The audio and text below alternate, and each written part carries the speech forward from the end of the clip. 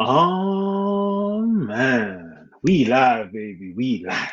We lit, baby. We lit. What's good, family tree? Let me know if you're up in the building with me. Today's show is the Kemetic religion dead? Hmm. That's the question right there. Is the Kemetic religion dead? Let me just make sure that everybody's here with me. Drop me a little like, a little comment inside the comment section. Let's have a little bit of, participation. And of course, I shall be sending the link um, into the stream a little bit later on. Yeah, but yeah, this is just a quick one. We are going to do a show a little bit later on. The show yeah, it's going to be a show later on. Hopefully, it's around 7 p.m. I can't even tell you the title of the show right now. But yeah, there's going to be a show a little bit later on, 7 p.m. We're going to get it in. Ah, so let's quickly just go through some of these comments here. The Hulk says, yes, the religion is dead. The religion died thousands of years ago. Literally, it's a historical fact, no cap. And I don't know. I don't know what to say for that. Um, I would have to say honestly that is a form of ignorance, meaning most people don't actually know. I need to actually break down what the religion is and so forth, but most people don't know that the Kemetic way of life never actually died out, the thousands of years ago that people think it did. You dig? Most people think that, via Persian rule, the Greek rule, the Ptolemaic rule, the Roman rules, we're going back 200 BC and so forth to AD, 0 AD, 1 AD, so forth. Yeah, it died out. No, it actually did not die out. Full stop. It's just that another groups of people actually invaded the land and took control and had power over the land. And actually, they continued the legacy of the Kemetic philosophy and practices. Okay, it was not until like roughly the 5th century where the Christians, the Christians now started to persecute and close down the temples within inside of Egypt. But yeah, it was pretty much so alive for quite some time afterwards. I tell you what, there's a good book that I do implore that everybody should actually get. This one right here. Let's see. Is it not showing? There you go. Egyptology, the missing millennium, ancient Egypt and medieval Arabic writings. There you go. That's a good one. There is stuff in here that's showing you that, all throughout the 900 ADs, 13th century and so forth, that the Kemetic philosophy and practices was very much so still alive.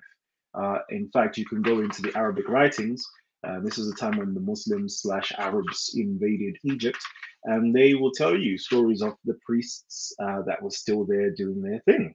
Okay, so it didn't actually die out. I was going to look in here for the sources for it, but yeah, this is a good book to see.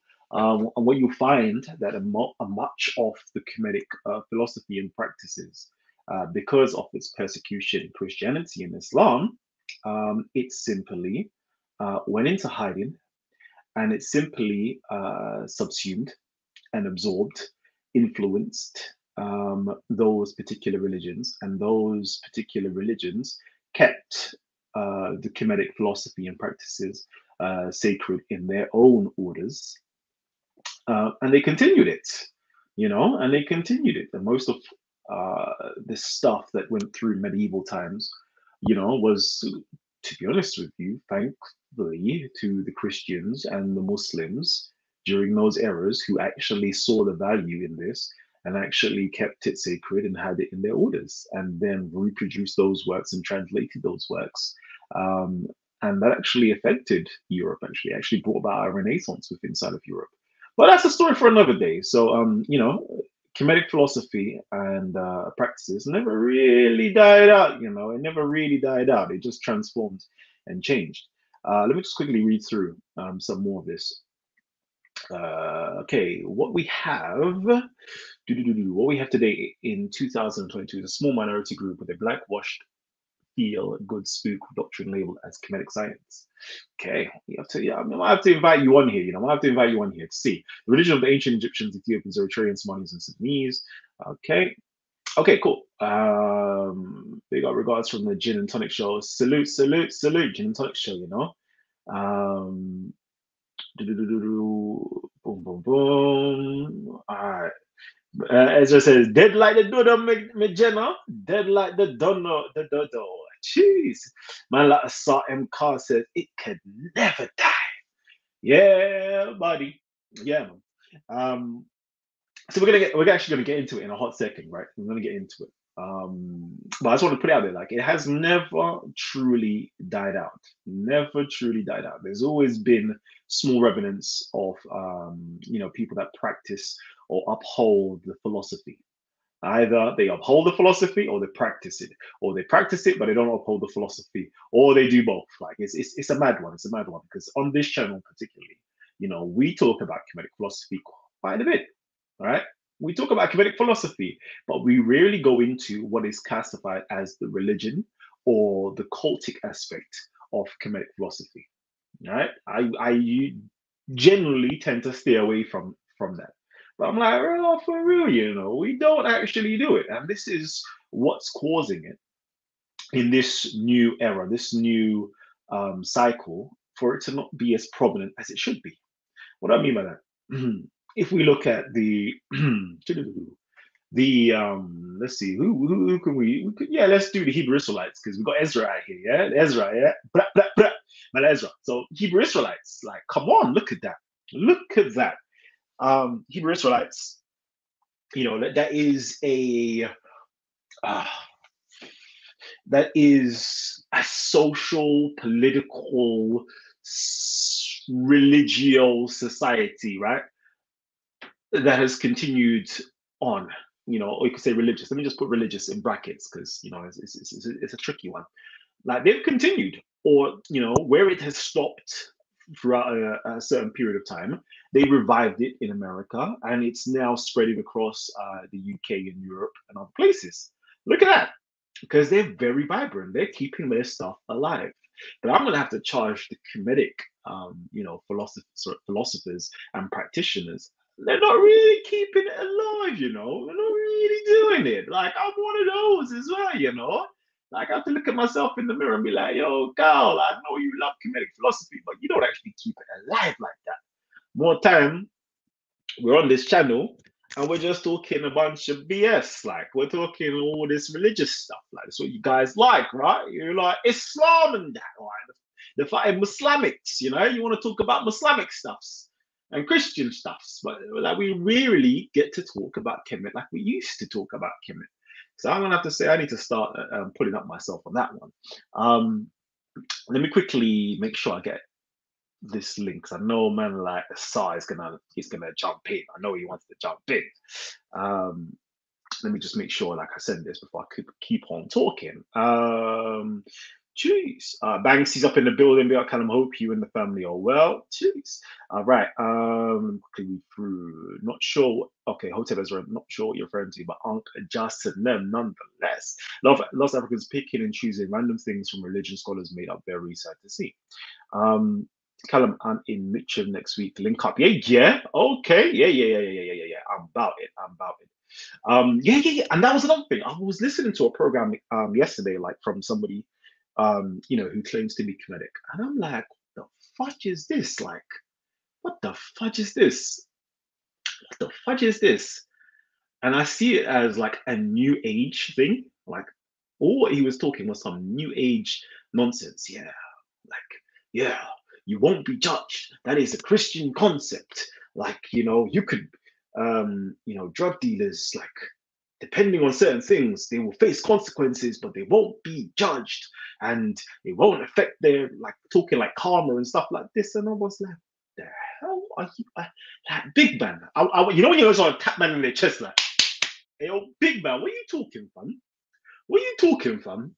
Because sometimes I feel like treating Kemetics, like I treat religious folks. Hey, yo, big man, source me that. Show me where in the Quran it says that. Hey, yo, no. You said what? What in the Bible? No. Quote, King James Version. Yeah. Bring that verse up, fam. Go on, let me hear what you say. Now, which scholars agree with you on that? And so forth. That's how I feel like treating some Kemetic people, at times, yeah. Because I'm like, where are you getting this stuff from? Like, where indeed are you getting this stuff from?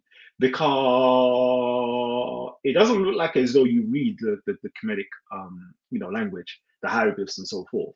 So you can't possibly be getting it from that, right? And some of us are blessed to be able to read it, right? Like man like Ausar, M. Carr, you've got the Magi, Smash Rockwell, Jonathan Owens, you've got, Ausar, the others Ausar, um, SRM Hotep, you got Wajawu, you got man like Reggy, you got a few of the brothers out there who do their thing, right? And so I know, innit? Like, and then, but I'm listening to other folks who don't actually like read and learn the language. I'm like, so where are you getting your stuff from? And then to make it worse, like, I'm like, okay, I'm a person who reads, innit? Like, I devour books for breakfast, lunch, and dinner. Yeah. And I'm like, okay, so which scholars are you getting this information from? Because I can't see it within any type of Egyptological work or Kemetological work. I can't see it there. I don't know where you are getting this information from. Man, this just sounds like a mix-up of some new age nonsense. That's me personally, like, so I feel as though, yeah, I need to start attacking my Kemetic folks. I need to start doing it because I can't really hear nothing that's tangible coming out of certain people's mouths. All right, let me quickly read this. Unknown. If I want to start start somewhere authentic with learning Kemeticism, where do I go? Everything seems vastly different between scholars, and to be honest, it's very confusing. You know, it is. It is very. It is. I'll be real with you. I'll be the first one to say it because I was looking online, yeah, to be like, okay, I miss Kemetic information. I really do. I really miss it. And I'm thinking, I was listening to something the other day, like one of the scholars was speaking, in terms of being an Egyptologist. Where, he says, where did you start? Like, how did you start? How did you get into this? Right. And he says, oh, yeah, like, from the age of like, 10 or 12 years old, I started with my introductory book of hieroglyphs, like learning the hieroglyphic language. I stepped back for a second and I was like, right, 12 years old, yeah? My son is a big boy now. And I'm looking at myself here because obviously back then he wasn't of age. But he's a big boy now. And I think to myself, hold on, I've been slipping. When he was a youth, yeah, I did. But as he's grown older, I have not even taught him, yeah, the Kemetic script, the Kemetic language, the easy learning how to read books and so forth. I'm like, yo, fam, you are slipping on the roadsides. You are slipping. Like certain things as the daily rituals and practices, like the hymns and so forth, which is kind of like, how can I put it? It closely resembles the salat of the Muslims. And I'm like, fam, you don't even do that with my man no more. Like all these, Egyptologists, Germans, and so forth, they're doing this with their children from a young age, yeah. But you are aware. I was like, for real, And I was like, hold on. Back in the day, yeah, we used to have a good, strong, Kemetic community. Where is the Kemetic community now? Like, I don't even know too tough. And that's me on my bad. I've got to be me. I got to say that's me. Most of them, they are around, but sometimes I can't stand conscious folks. And like, I just can't stand conscious folks. I like being in the dunya. So yeah, man, I just had to reflect on myself. I had to do some quick reflections. Jeez, Tendai Mari. Hey, listen, Shakara. Listen, yeah. I was on your Instagram and when I saw them old school videos there, what is urban? Who is urban? Are you urban? I'm not urban. I said, yo, this is bringing me back, yeah. I want to say 20 years, yeah, but I don't think it's been that long for me. I would say it brought me back like 15 years. I was like, wow, this is old school. This is stuff that I grew up on, yeah. Shaka, yeah. I gotta salute you because when you bring back them old school things, yeah, these videos, yeah, these lyrics, yeah, this is the stuff that I thought as though I grew up on. That was my Jay-Z Puck and Nas. Like you get me, the Shakaras and what's the poets and the Flowetries and Amun Ras and Sugar. What's the whole thing called again? What am I forgetting it right now? But salute anyway. Salute. Anyways, back to it, back to it, back to it, back to it, back to it, back to it, back to it. Um, yeah, man. So I'm realizing that we need to like, as Kemetics, yeah, we need to actually step up the game, right? Step up the game because, jeez, man, like Buddha Bing's up in the building as well. Car, I feel as though I'm slipping, and the reason why I feel as though I'm slipping when it comes to Kemeticism, okay, is that the people I'm surrounded by are not doing what they should be doing, or they're not positively impacting me. And I need to stop talking all this BS religious stuff, yeah, at times. Yeah. I'm not a speaker's corner where I need to be debating and knowing this stuff. Like this stuff is redundant. BS to me personally. Like I should be on my grind, fam. I should be on my full Kemetic philosophy grind. That's what I feel as though I should be doing. You dig? Because there ain't nothing quite as good as Kemetic philosophy, to be honest with you. Greek philosophy comes close, though. Greek philosophy comes a close second, personally. I've got a love for Greek philosophy. I do, I must say. But apart from that, nah. Let's get back into it. So, anyways, let me go in now. Like, let's properly start this show. Young Cali, baby. Oh, man. Let's get it. So, anyways, let me share my screen. Let's do this, yeah? Let's do this because I'm talking some talks about Kemetic. Oh, let's see. Yeah, I'm talking some talks about Kemetic philosophy. Sorry, Kemetic religion. Right here we go.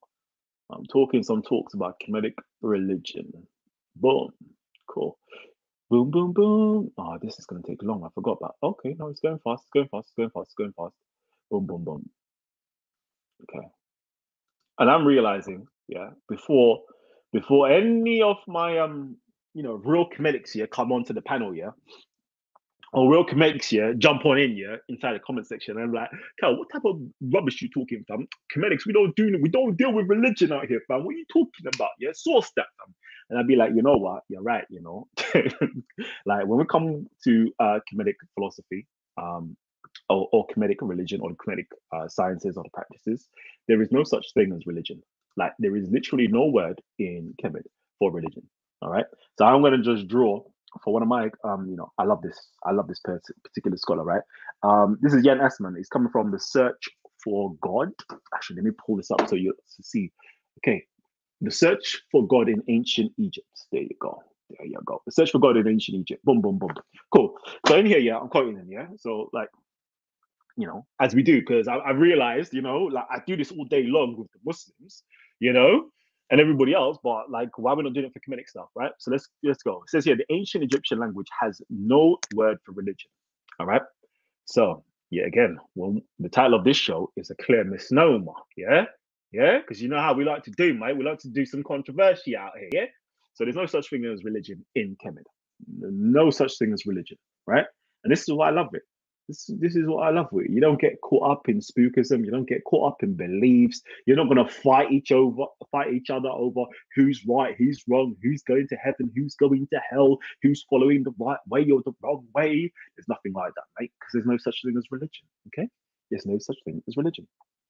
All right, and the whole here now says that's a lie. It says here that's a lie. Let me just make sure. That's a lie. Yeah, that's a lie. Okay. All right, cool. I don't mind it being a lie to you, you know. But if you say it's a lie, like you know what we do over here. If you are truthful, this is the Titans TV mantra. So if you are truthful, then provide your evidence, mate. Provide your evidence that there is no such thing as religion in Kemet, right? These are the scholars. They tell you there is no word for religion in Kemet. And if you wanted to prove me wrong, which is not even me, I'm just quoting the scholar. This is why I love it, innit? Like you hide behind scholars, mate.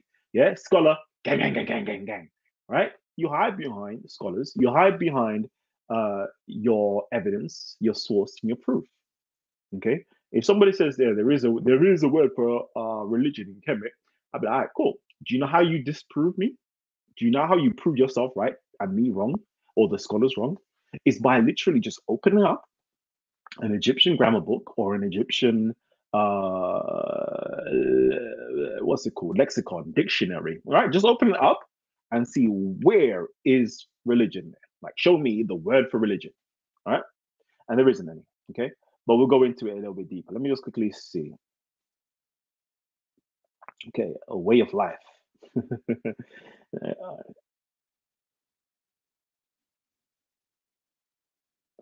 Yeah, cool. Cheers, man. Like Cosmic Sankofa. Remember, yeah, the link is inside of the chat section, right? So you lot can come on in anytime you like. Yeah, you can challenge, you can come in and support, you can do whatever you need to do. Yeah. Okay, cool. So, anyways, yeah. So in Kemet, there's no such thing as religion.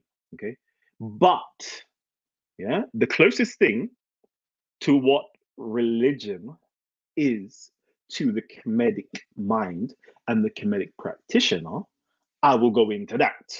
Okay, so bear with me, right? So there's no such word as religion in Kemet, right? And there's no such understanding as religion in Kemet. But that which is sacred, or that which is viewed as religion by the outside world, how we as Kemetic practitioners and philosophers, how we understand that, and I'm talking about ancients understand it and how we gain our understanding of it, I will now go into, okay? Because it's quite simple. Though what you guys will call religion is what we call ma'at. Yeah? Ooh, child. Mala Asar MK, the lecture, my saber. My brother is in the building. Peace to you, God.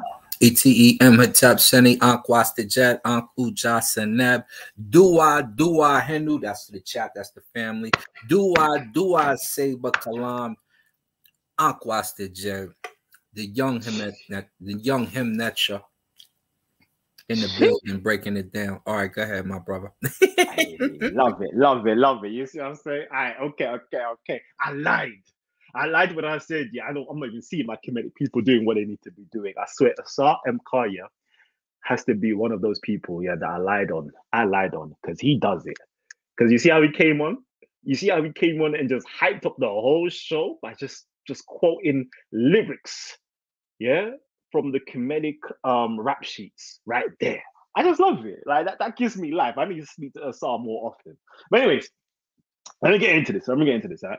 So let me just go over here. So what we classify as, what you would classify as religion, but we don't have it. But the closest thing is something called ma'at. And let me see. This thing is taking too long. But yeah, let's quickly go into it. All right. Okay. Cool. So I'm just quoting straight scholars. It says here, I believe. No, he's German, but he speaks English. All right, cool. Let me see. I believe we can get a grip on the problem if we distinguish the two concepts of religion, a wider and a narrow one. I shall explain this distinction with the help of an Egyptian text that outlines the role of the king in the world and, in the process, describes in a general manner what the Egyptians understood by religion.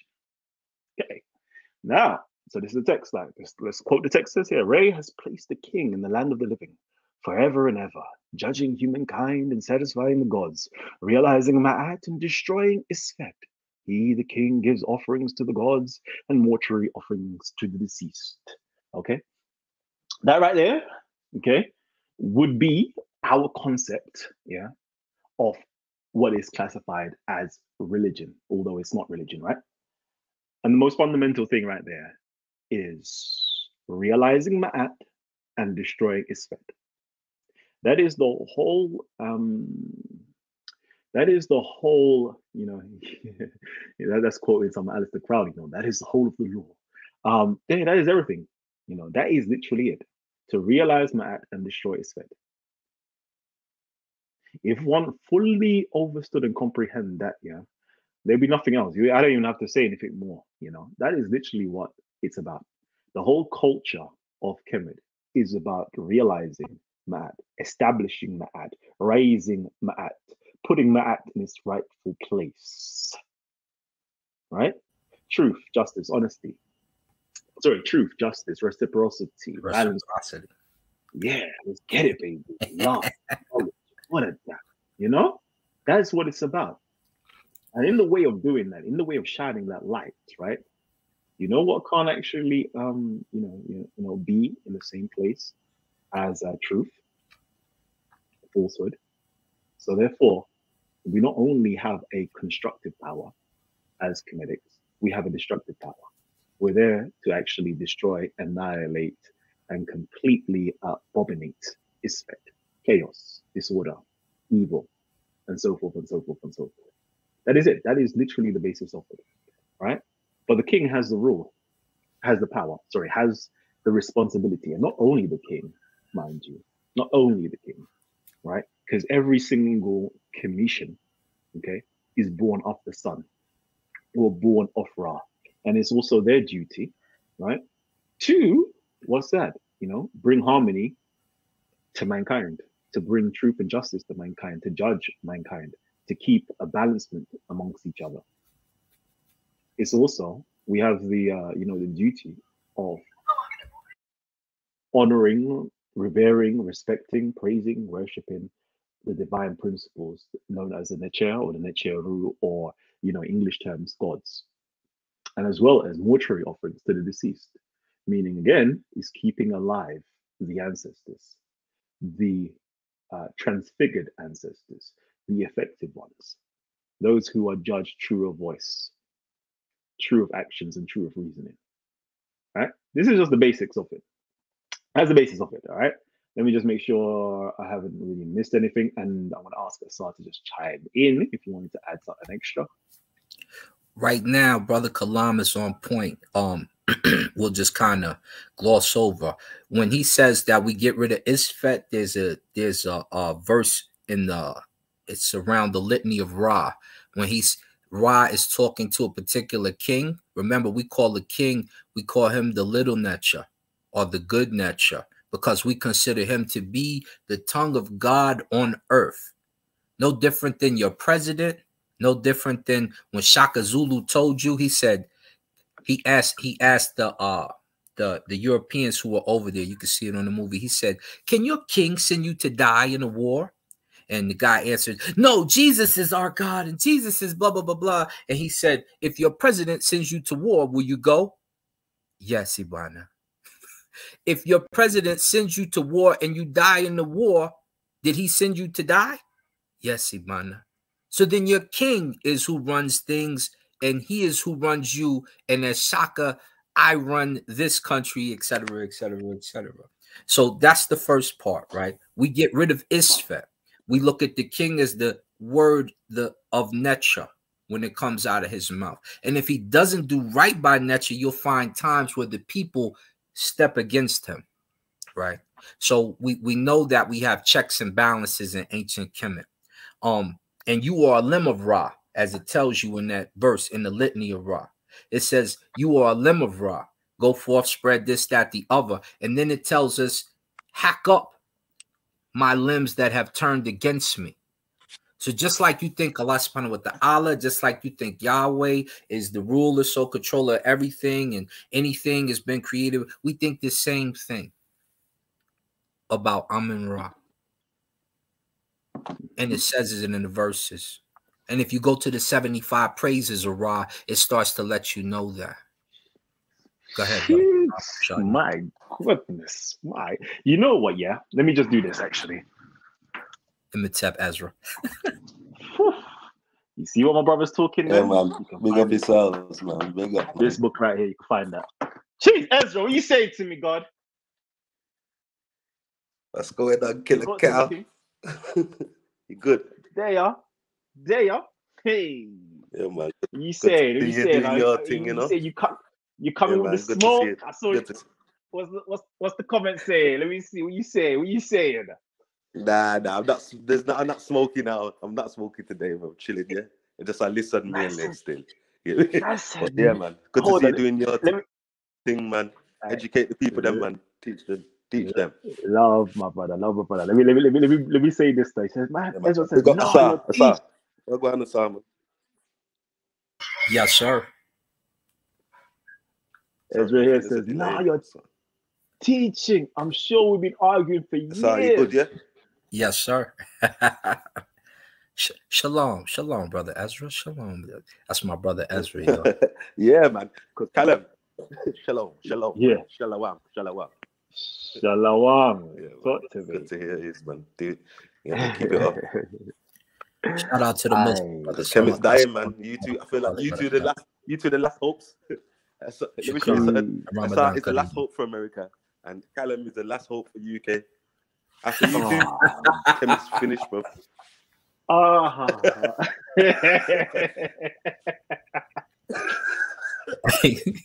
Ezra funny. Hey, you know what? Yeah, Ezra is funny.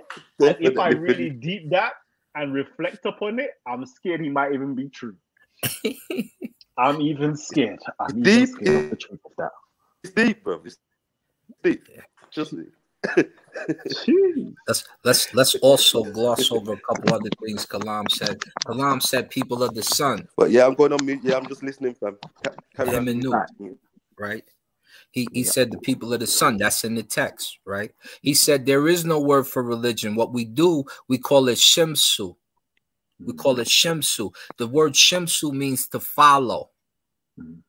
What are we following?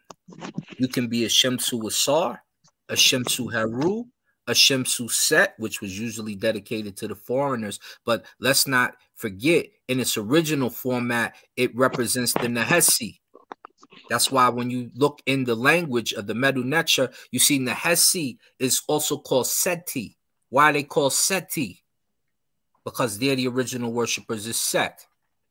But when the foreigner got a hold of it and started to do funny stuff, we started to call them the followers of Set, right? And we don't slide the Nehesi, who you call Nubians, because remember in the prayer before it starts, before you get to Dihatep, Nesu, Necheru, Necha, before you get to that, you have to say something to open the doors.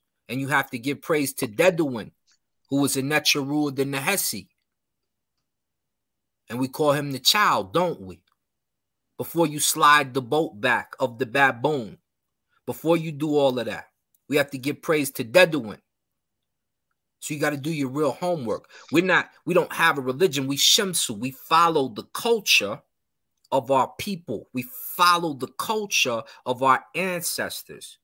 Ausar is considered to be the ancestor. So I follow Ausar. And then other people follow Heru. At the time, we were called the King Heru. So you will be a Shemsu Heru or a Shemsu Ausar, depending on your priesthood and depending on what clan you came from.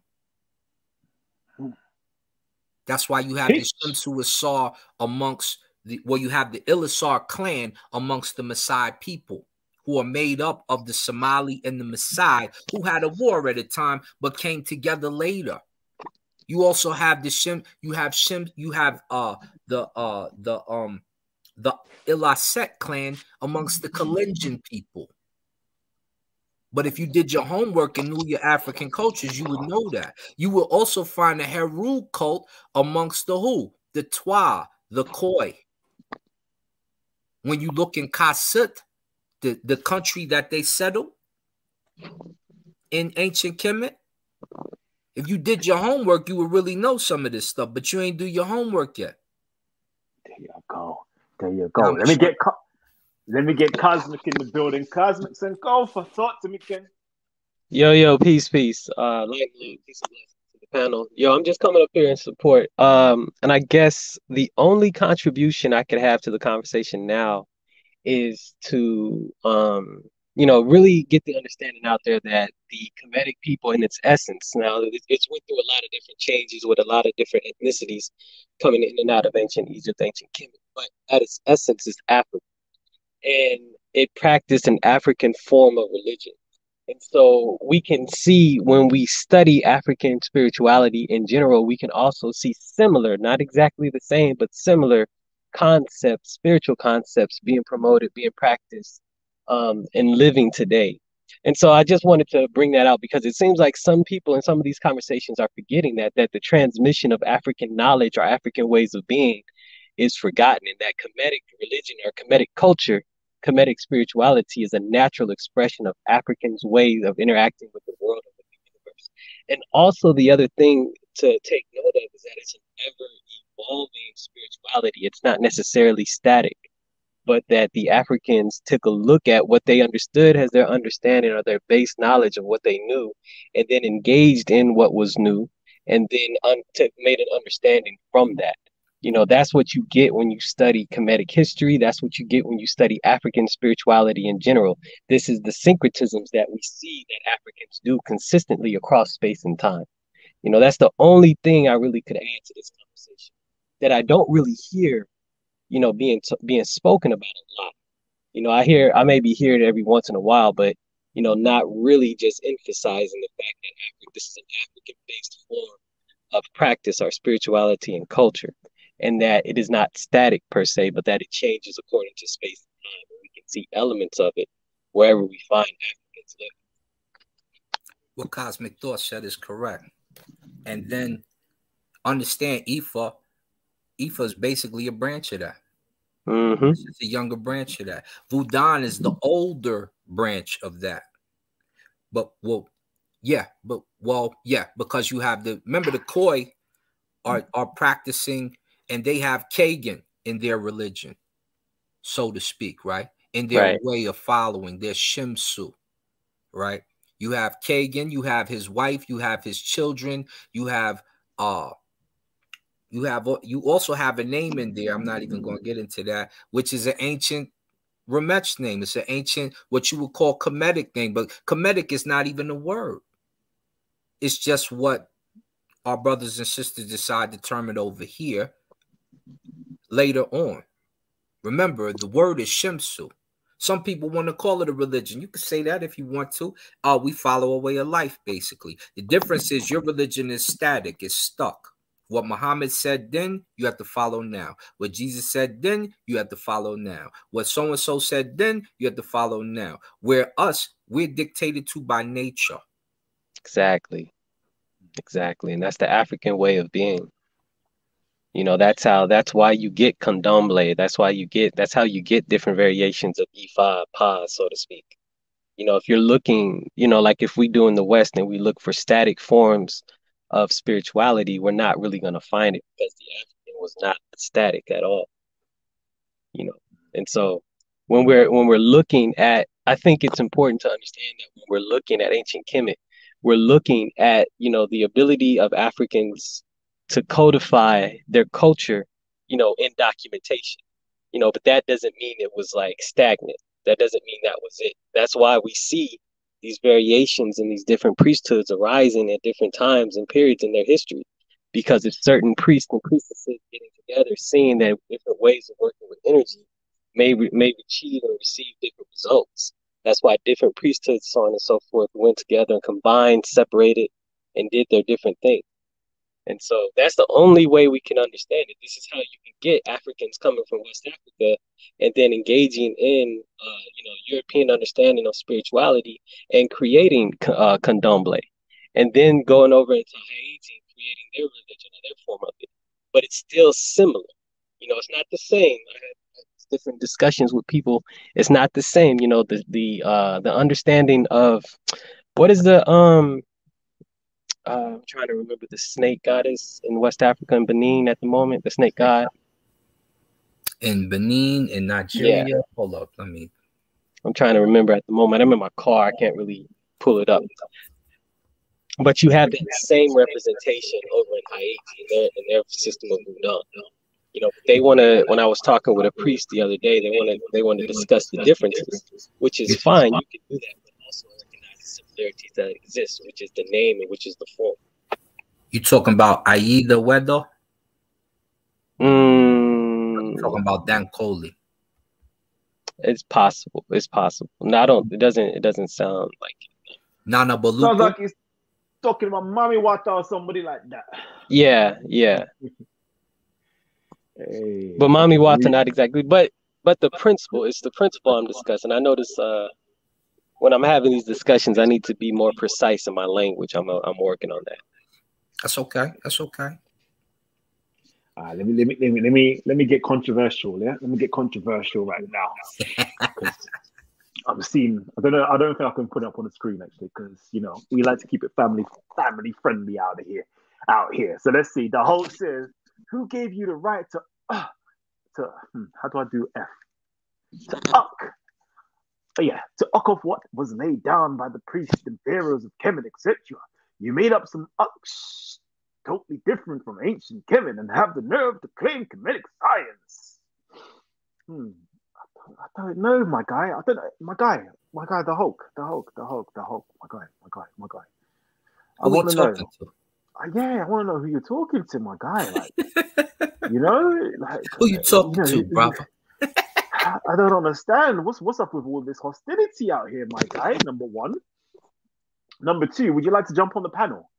So we can get some clarity of what you're trying to say. And number three, okay, let's just see what was laid down. Okay. Basically, you're saying, yeah. Let me just articulate you. What gives you, i.e., the New Age Kemetic practitioners and philosophers, the right to discard everything that the priests and pharaohs of Kemet produced to fabricate a totally different new form of ancient Kemet and have the nerve to reclassify its nomenclature? Yeah, is that a better way of actually interpreting the words? I'm going to do that. So I don't know. Does any one of us here have we discarded what the priests and pharaohs? And when we say priests, right? It has sometimes it has. I don't want to say spooky version, but I'd rather use the term scholars. The ancient scholars and priests, a dual term, scholar and priest, because priests. When you think of priests in these days or religious, you think of a religious leader, and most of these religious leaders aren't educated. These individuals had to be highly educated in science and philosophy, natural science and philosophy.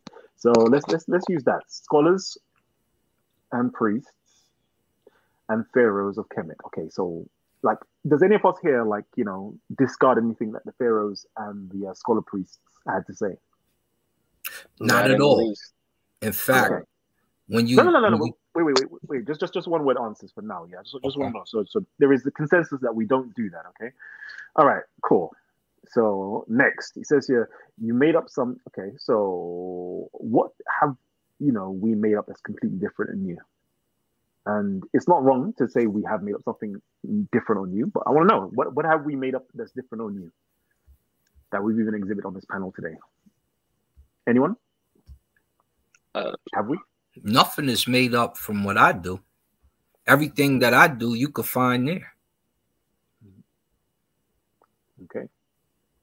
Sankofa? I'm trying to. Yeah, I don't get what this cat is talking about. Like, there's nothing that's been revealed as far as discussions are concerned. What's made up? Let's ask him that. What are you talking about that's made up in particular? Point something out. Because everything that's been discussed is not only backed up by culture and history, but it's backed up by experience. So it's not. I don't understand what that part of the question is. That just sounds like somebody that's frustrated. All right. So the whole, we're giving you ample opportunity. Like, come on, you can come in on the panel.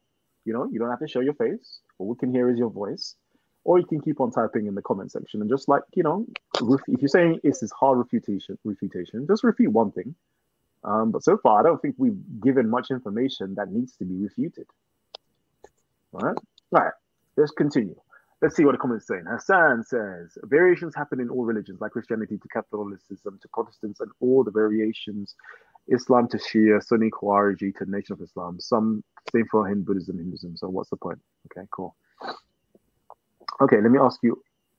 Okay, cool. That's a good question. Although you should really define what you mean by real. All right, I want to ask. This is a very good question, and I want everybody to answer this question as best as you can.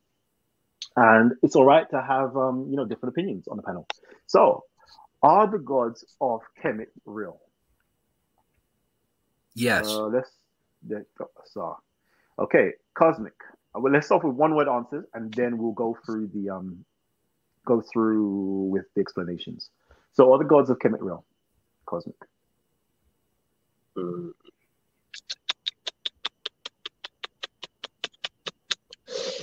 I'm gonna say no. Jeez, cool.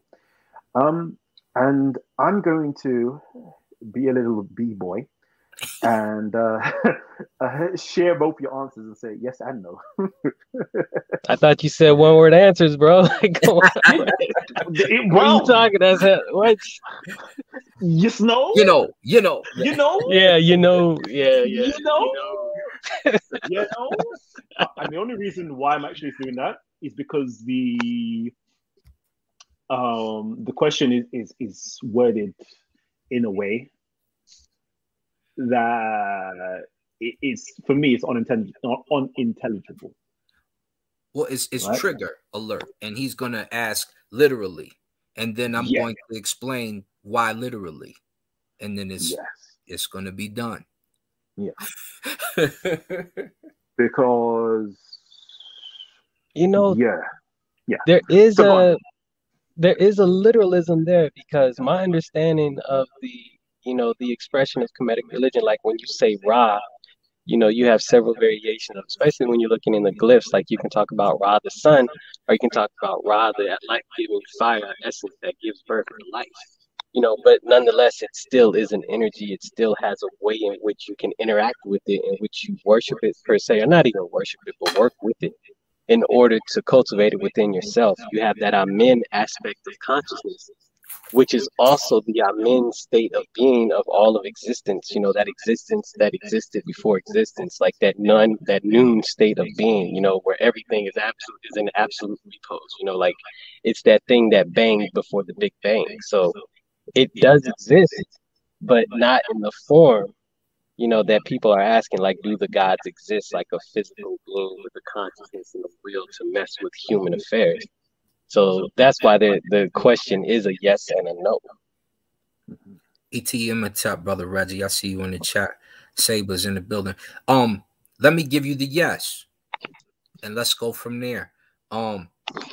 We consider Seb to be the earth. The myths that we tell about the earth have adumbrations of truth in them, meaning that if something happens where something grows, we create a story concerning that method and how it came to be.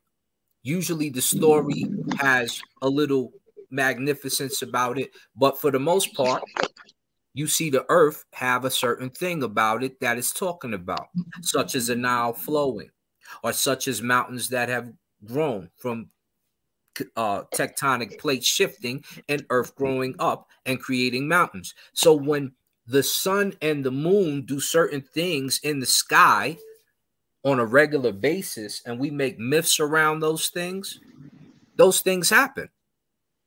And they created a story because they didn't have television like you do today. So when you ask me, is Geb real? And I tell you, don't you live on Earth? And you say, yeah, you call it Earth now, but that wasn't the term for it then. It was called Geb, wasn't it? Right. So it's called Geb if we look at the etymology and the history of the word. So Geb exists. If I ask you, do you have a soul, or does your body have energy in it? Do you have the ability to do work? You'll say yes. I say you're an Ausar. You'll say, what is that? I say, do you have a personality? You say yes. Okay, I say you have a Ba, because that's what we consider a soul, and that's part of the definition of Ba. Do you have a spirit? We say yes, that's a Ka. Do you have a Ka? Yes, you have a spirit, because you're in moods. So you're spirited in some type of way when you're in these moods, are you not? Does the universe not start with energy first? Before you start to get to anything with time, because it's energy, it can't be created or destroyed. So there is no time at that time. That's why we call it Hehu. You understand? So these things exist. The stories may be exaggerated about what they do. Yep. But they're telling you what they do, what they are, and they're giving you formats of how they actually exist. You can't tell me Geb doesn't exist because you live on it. Jeez. You can't tell me there's no Ausar because you're alive. And we consider Ausar to be the universal soul. I'm going to give my answer, and then hopefully afterwards, you know, brother Reggie will come in and give his. All right. So you know what I'm going to do, yeah? Because I'm going to treat this just as I treat, you know, the normal stuff that I do with religion. I'm going to draw for books. So right here, we got the Middle Egyptian, An Introduction to the Language and Culture of Hieroglyphics, 2nd edition, old school, yeah? So I'm going to say to you, right? The question is a bit oddly phrased, all right? So I'm going to do my best to answer it as this. The Egyptian gods, known as the Neteru. Let's see here, yeah? What does James P. Allen? Is this James P. Allen?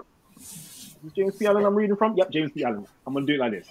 The Egyptian gods and goddesses are nothing more or less than the elements and forces of the universe. The gods did not just control these phenomena, like the Greek god Zeus with his lightning bolts. They were the elements and forces of the world. We recognize this quality by saying that the Egyptian gods were immanent in the phenomena of nature. The wind, for example, was the god Shu in one text. Shu describes himself as follows: I am Shu, my clothing is the air, my skin is the pressure of the wind. When an Egyptian felt the wind on his face, he felt that Shu had brushed against him. So, in that sense, yeah, Shu. The Egyptian gods or the Kemetic gods are very real.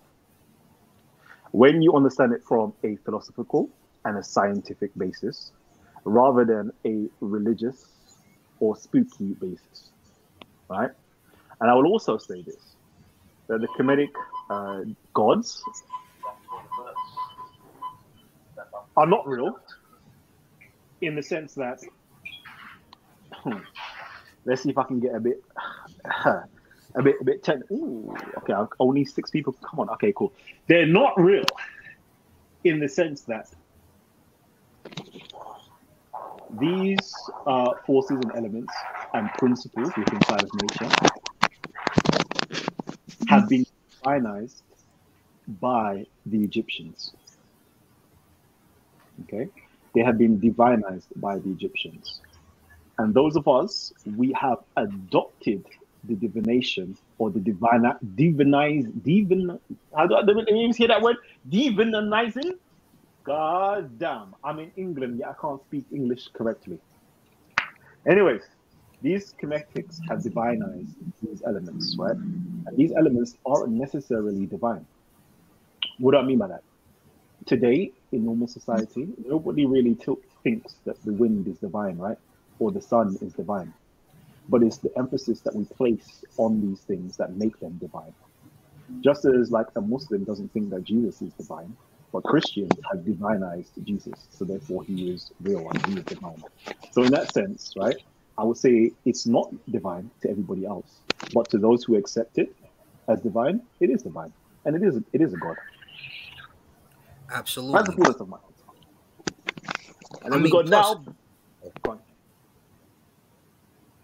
Go on. Oh no, I was saying it, and I think people are convoluted as it is, right? They say stuff like, "Oh, you we're not going back to the old ways." You're sitting there with something that's already 1,000 years old when you pull up your Bible or your Quran. What are you talking about? So when we when you go to Africa, you're gonna find ancestor worship. It's because that's what we do. We venerate our ancestors. That's not going away. That's not going anywhere. When your mother dies, you're gonna cry. It's very simple. You're gonna cry. When your friend passes away, you're gonna cry too. You know, so even when an atheist tells you, "Oh, you don't have a soul," or blah blah blah blah, this, that, the other, what you crying for when people pass away? Then you should be like a robot. This shouldn't affect you. So when you talk about old ways, you don't make sense. All we're doing is sticking to our culture. Our culture says that we venerate our ancestors. Our culture says that we give praise to things that, you know, incite us to do good things. You don't give praise to the sun, but every time that sun hits your face, dopamine is released in your brain. So science is working against your argument as well.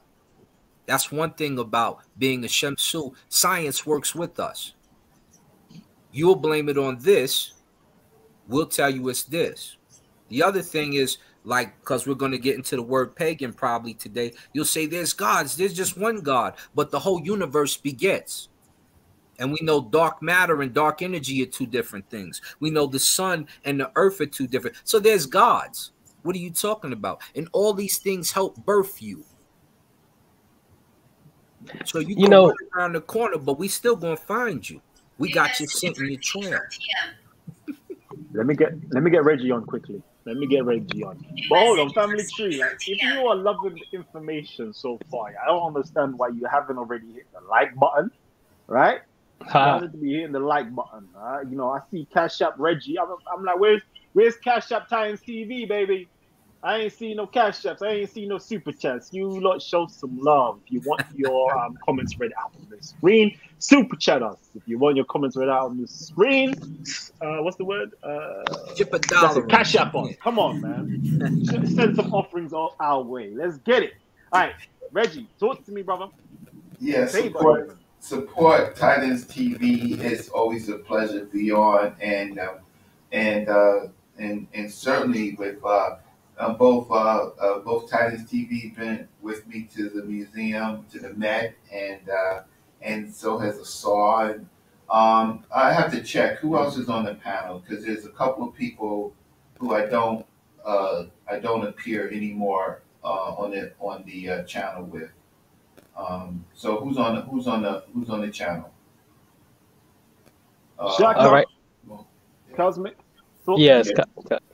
Because all the work that I've done over the last 8 years or so, I have someone who called me a pseudo on another channel and said there's nothing that I have said has been scientific, and I'm like, you wouldn't even be talking on these channels about the subject if it wasn't for me, because I help bring scholarship to the boards, to YouTube, and I do think that I do work hard, and I have publications, I have a journal article, I have appeared in institutions presenting. I'm respected by my teachers, Dr. Reggy and Dr. Jeffries and Professor Small, and so many, and Dr. Rosalind Jeffries and Joy Hardiman, and ASCAC at large. And I have a person, right, who just gets on the chat and says that I am a pseudo because he disagrees with me. And so there has to be a penalty, and I'm exacting a penalty on this person. I'm not going to name, he's not on. So let's get to the topic. I think that both Titans TV made an important quote. He cited something from J.P. Allen, which is definitely really relevant, makes sense. And I think that Ausar is actually he has a very, very good mind, that if he didn't say that, I would have been a little bit rougher, right?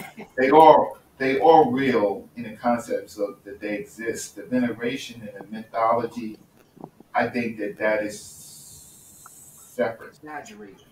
Exaggerated explanations of science. Right, and we say that respectfully because it's ours, it's our culture, and that culture created all the other mythos in the other cultures. But what I will say though is that now we are moving past Tawi. So Kemet is in the 10th dynasty onwards, right? As long as they venerated the black cow, right? The black bull. Prior to that, it was Tawi. In Tawi civilization, which is Old Kingdom or Hinu, the residents, they were moving to the veneration of Kem by the getting in the 6th dynasty, the pyramid dynasty. So we see the elevation. We actually see a text called Winnis pyramid text. where we get the most information. But prior to that, prior to all of that, what archaeology is telling us and is that Kemet borrowed these concepts from another civilization, African civilization. So that's Nakata and that's Nubian A. And so we have Bruce Williams' work, we have Stan Hendricks' works, we have lots of works on the earlier civilizations of Nakata and Nubia, which were brothers or sister civilizations. And so we see Osiris or Seer is not in those civilizations. We see the constructs of creating a king, but but we know that the king was the direct connection to the spiritual system of them. So when we look at Nakata culture, and we find Nakata seems to be a little older than Nubian culture, Nubian A culture, and what we find is that Nakata's chief deity, if you want to call it, Neter, was Bat.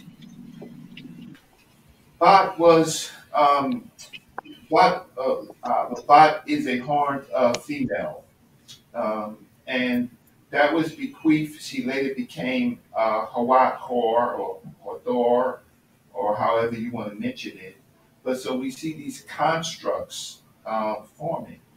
So we could say through syncretism that we got smarter, but we also got more into belief. Except for my brother Ausar, I have a real problem with people with Kemet religion. Because first, Kemet is only in the 10th dynasty over. They don't know enough about the Old Kingdom, and they don't know anything about pre-dynastic. So I'm very cautious.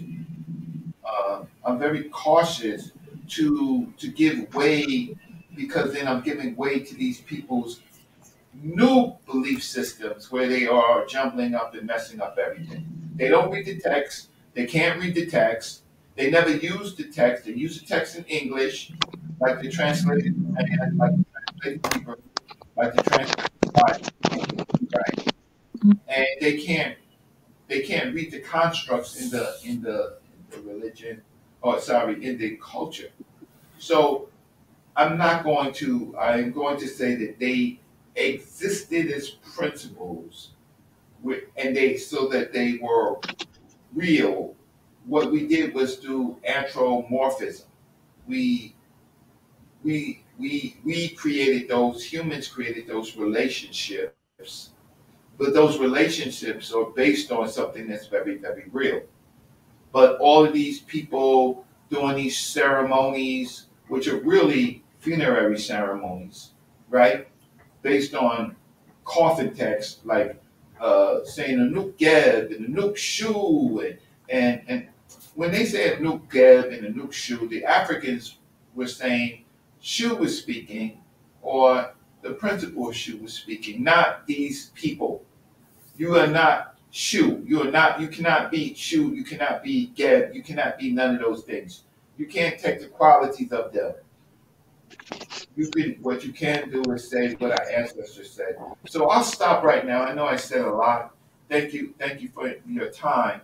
But if we look at pre-dynastic culture, we find that it's very feminine, that in a sense of leadership, and that the concept of the first dynasty king, Nermer, and the people behind him, pretty much because now wars are being fought and things like that, and kingship is important, they changed the religion drastically. They changed the belief system drastically. And so, but they are still based on principles, and so they did nothing wrong except for change direction. But if you're not talking about Bach, and you're not talking about Neat, right? And then you have said or Seb existed as a nurture. You- uh, you're starting to make up stuff. So I'll stop. Thank you for your time, and I'll just listen for a while. Jeez. I love it. I love hearing our good brother Reggie speak. Cosmic, did you want to say something before I jump in? Brother Reggie, so you said one of my mentors, Dr. Joy Hardiman. That was pretty dope. But besides that, no, everything is cool. Cool. Let me jump on the Hulk. Let me actually no, before I jump on the Hulk, let me do this. Oh, wait, Kalam. Yeah, wait. I did have something to say. Hold a second. Okay, wait. Before you say it, let me shout him up because he you know what I'm saying? He's supporting Titans TV right now.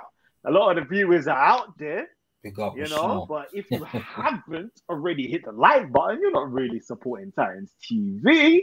So hit the like button and support Titans TV. But my good brother out here has gone that one step extra and hit us up with a super chat. All systems need to be overhauled, synchronized, and updated. Oh man, go ahead, Sankofa.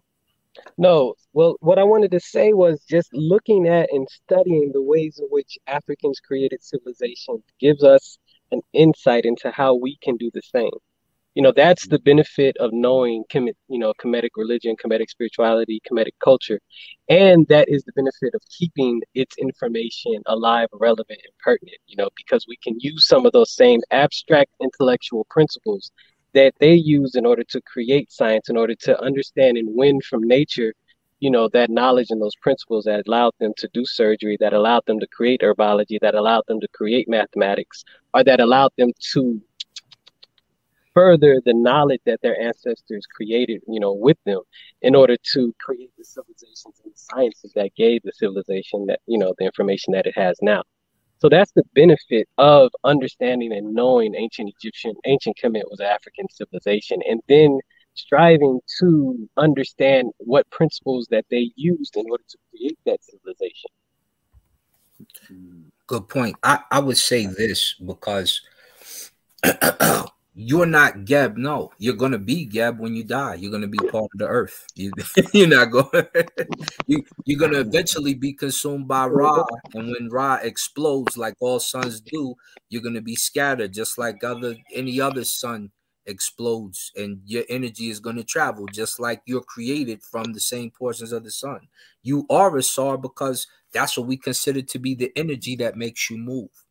Every part of you is a natural, and when you wash up, we hear the ancients tell us this. They say, my buttocks, which is set. They say, my phallus, which is Asar. My hands, which are this. My hair, which is new. So they're telling you through the text. Everything we tell you is coming from the text. This is why Saber Reggie venerates what I say, because he knows I have the text that come from your ancestors, people who wrote this down to tell you exactly how they felt about how they would go about their day, how they would go about their culture. So I'm moving that same method because it makes life more surreal. And not only does it make it feel more surreal, it connects you to nature the way that you should be connected to nature. I won't grow up worshiping Jesus on my wall. I'll probably have Asar or something else on my wall to remind me of who I am. This is why I made the quote, remember who you are and being Asar, because these methods remind you of your African personality and your actuality. And this is part of the issue. You want to let kids grow up like this. You want to let them grow up like this. And then you produce the best gang member. And that's what you're producing right now. But if you remember your African culture and your ancestors, you'll produce the best of that. And we have the methods that they use in order to do so. That's right. All right, let me jump on. Can I ask a question? I need to ask a question. So, Brother Sankofa, how you doing, man? It was good to meet you finally. Likewise, brother. How's it going? All right. So I just need to check. Again, I have this problem with Kemet, right? Because Kemet is really the worship of the Ka, the Kakem, right? It derives from that. The people who talk Kemet all day, not you per se, but I am going to ask you some questions, right? I don't see any references or anything to Kakem, to Minerva, the or Apis or anything like that. I see in the scholarship of those people who are supposedly studying Kemet that they're very, very uh, weak in the context of understanding why things are the way they are. So I have to ask you, who was your? And I respect you. You're a very talented person, brother. Um, but I have to ask you, who was your teacher in the in this concept? Well, all right.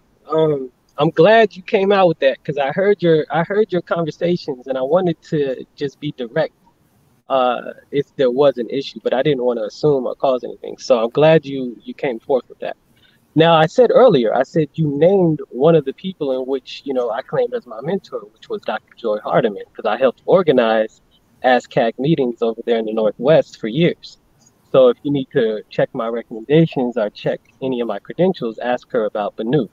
My initial person who helped me understand the greatness of Black history was named Kalfani Mwamba. Are these people is Kalfani somebody you know that's a doctor in the community? Kalfani, No.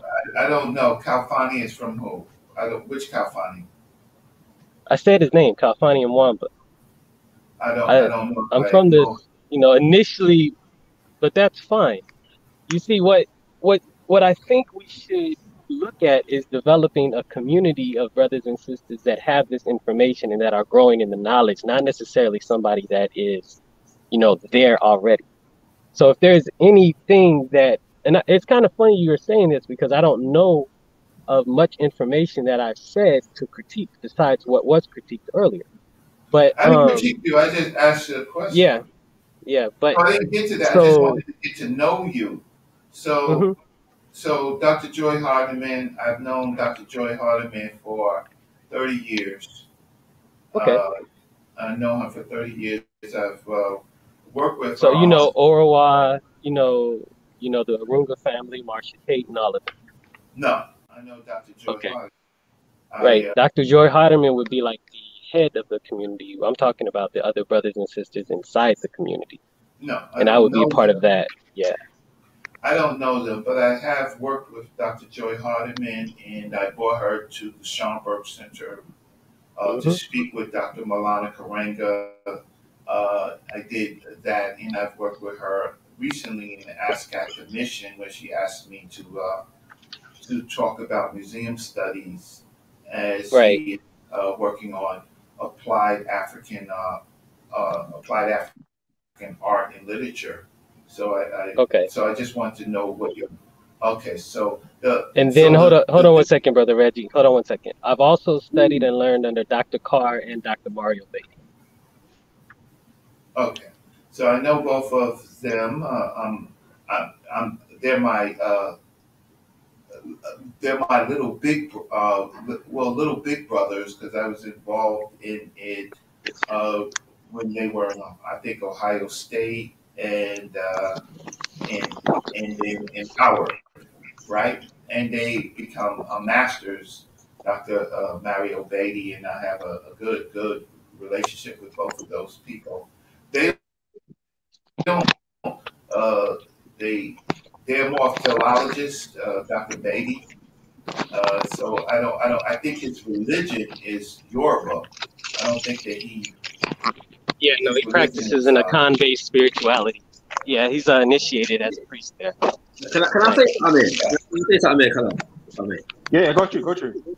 Yeah, just to say, greetings, one and all. Yeah, beautiful conversation. Yeah, greetings to all brothers on the panel. And I love conversations such as these. Yeah. I did have a contribution to make in relation to this concept of my art as a way of life, and I'll come back to that in a second. But just on this conversation now, because I feel like it was evolving beautifully in terms of the education about Kemetic spirituality and its philosophical principles and ideas and ideals. And I think, yeah, and please accept this contribution with the utmost humility and respect here. I think it would be unfortunate if we just got into a conversation about brothers and sisters' personal kind of, trajectory and development. You know what I'm saying?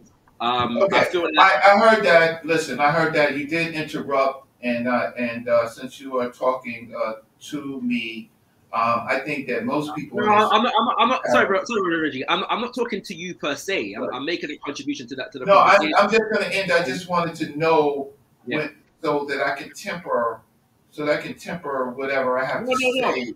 I hear that, bro, Reggie. But I was going to actually go on to suggest that you've made a couple points that I think are very interesting in terms of pre-dynastic, what we refer to as Kemetic philosophy, yeah, and spirituality. And I think that maybe a fruitful way to go with that would be, if it is indeed the case, and I would in fact agree that it is the case, that people's knowledge of that is generally speaking low, then let's contribute that to the conversation. Yeah, let's bring Bast and Min and so on and so forth, yeah, to the conversation and begin to raise people's awareness of those elements of the culture and how it evolved and why, if that makes sense. I think that would be a beautiful. Well, I agree. I mean, I agree, and that's why the reason why is because lots of people in our community, right, when they approach now what they're calling ancient Egypt, they're approaching ancient Egypt and they're calling it Kemet. Yes. They don't know that Kemet is a later construct beginning the 10th dynasty. And so it sounds ignorant to me when people just keep trying to call the whole civilization Kemet, and then I hope you understand what I'm saying, when it was not, right? It was an evolution of thoughts and practices and rituals, and so the earliest civilization that we are really talking about is the Tawi civilization, the two land civilizations, right? Kemetologists. I understood, my brother. Before Kemetology, before it was even united, right? And so what we have is now when we come under attack of other groups of people, and they have good attacks, and they usually attack the people who are less knowledgeable on the subject, right? And I cringe because they can't defend things. They simply can't defend things, right? And so all I wanted to know was from Brother Sankofa was pretty much just some general orientation, but we can move to the points that need to be talked about, meaning that it's a growth in ideas, and we can discuss what's real and what's unreal. I'll stop. Thank you for your time. Okay. No, thank you, brother. Right, I'm only suggesting that you have so much more wisdom to give on this subject, and it would be a shame if we never got that, because we got sidetracked into a less fruitful conversation. Shaka with the sweet mouth, you. Hey, yo. Hey, listen. Let's see the Hulk. Yeah, the Hulk. I love the way you come with some stuff here. It says, Callum, is the field of reeds real? You see, I can simply ask you questions, and your answers will prove you all have something different than ancient Kemet, obviously. And I will say to you, my good brother. Oh yeah. Unfortunately, yeah. I hear you, because you're not speaking to the normals. Like, this panel is filled with very intelligent intellectuals, right? Who actually delve in and read, right? And some of us here actually read the language itself, so we understand. And we understand, some of this information is technically initiation information. Certain things are part of cult temples that made its way into mortuary texts. And these things, like, I'm saying these words, right? They're just going to be words to you. If I say to you a parent, you're gonna be like, it's weird. I don't even know what that is. The House of Life. You ain't gonna know what that is, right? And this is where that type of verbiage actually comes from. It's all to do with symbolisms and metaphors, all right? And I'm gonna point you. I don't know if you're even gonna have the time to even care to look at this book. Conversations in the House of Life. Yeah? Conversations in the House of Life. This is a new translation of the ancient Egyptian book of thought, Richard Jasno Carl Theodor Zuzik. Okay? And Haroswitz Verlag. You know the Germans, yeah, they do their thing. They do their thing. But in here, you'll find out, right, that the Fields of Reeds, right, is actually talking about things inside of the House of Life. You know the Hulk ate a bowl of cereal today, Kalam. You know what the Field of Reeds. You know what a bowl of. You've been in a wheat field before. You done seen it a million. What? You don't know what? Yeah. And it looked just like that in the book of Coming Forth. In the book of Coming Forth by Day, you call it the Book of the Dead. They show you it's a Field of Reeds, and they ate cereal. And you probably ate a bowl. You probably ate Frosted Flakes today, man. Tell the truth. Yeah, no, but and it goes even deeper. It goes even deeper. Okay, and it will let you know that these reeds and this field has a lot to do with the House of Life. Okay, and I'm not going to tell you what it is, because you know what, yeah, like the energy you're coming with, I'm not even going to. I'm just going to say to you, think reed pens and think papyrus rolls, and think what's inside of these papyrus rolls, and why do you want your soul to just be constantly living there? Okay, that's all.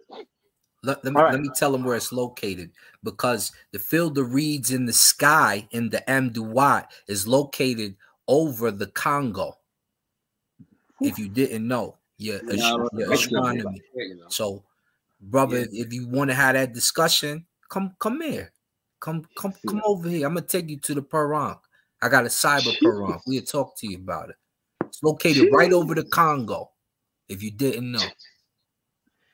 You still look at it like the Big Dipper. We look at it as Ausar.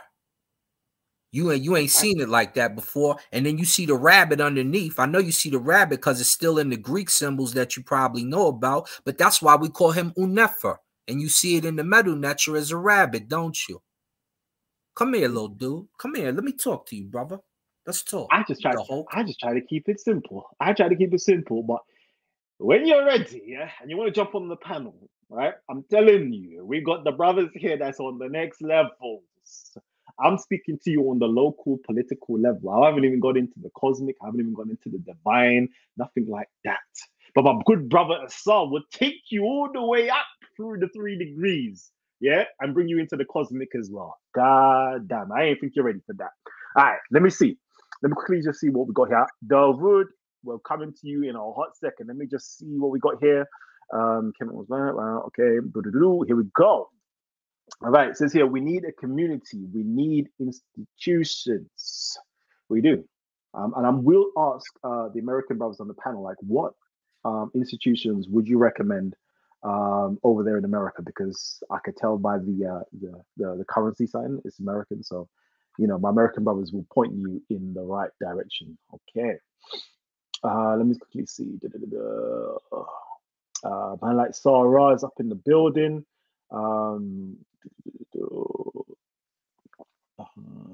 To answer the question, religion is dead. Only the mentally dead subscribe to a religion, in my opinion.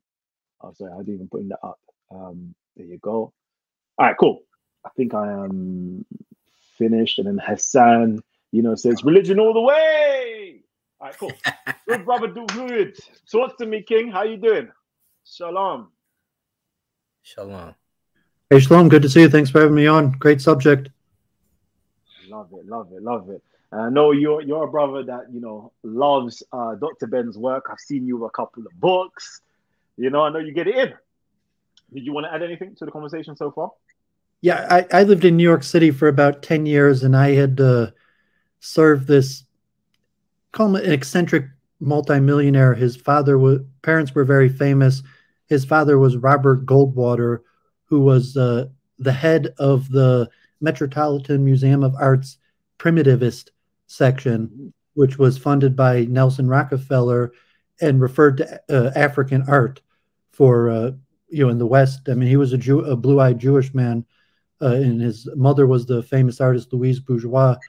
But ironically, African art it collected in America was historically called primitivist art, and only in the last few decades did they push and change the title. So the Metropolitan Museum of Art, that had the largest collection of ancient African artifacts, possibly in the world outside of Africa, was called the Museum of Primitivism. So the concept that culture comes from Africa was largely widely accepted. However, the biblical narrative, God forbid, Egypt is the bad guy in the Bible, and Daniel's vision of the four kingdoms is that it progressed and moved on, and that's just a history lesson. That's why it was referred to primitivism. And also knowing that African Americans are, I believe, the most successful, wealthiest blacks in the world, even more so in Africa. Like, I live in a Detroit, Michigan suburb, Southfield, that is, I think, one of the 3 wealthiest black areas in the whole world. And from what I understand, there's not a single place in Africa that it's not super expensive, few $100,000 houses, but there's miles and miles and miles of single family housing, where everyone has a lawn and a car and a house with all the infrastructure. And from my understanding, nothing like that exists in Africa.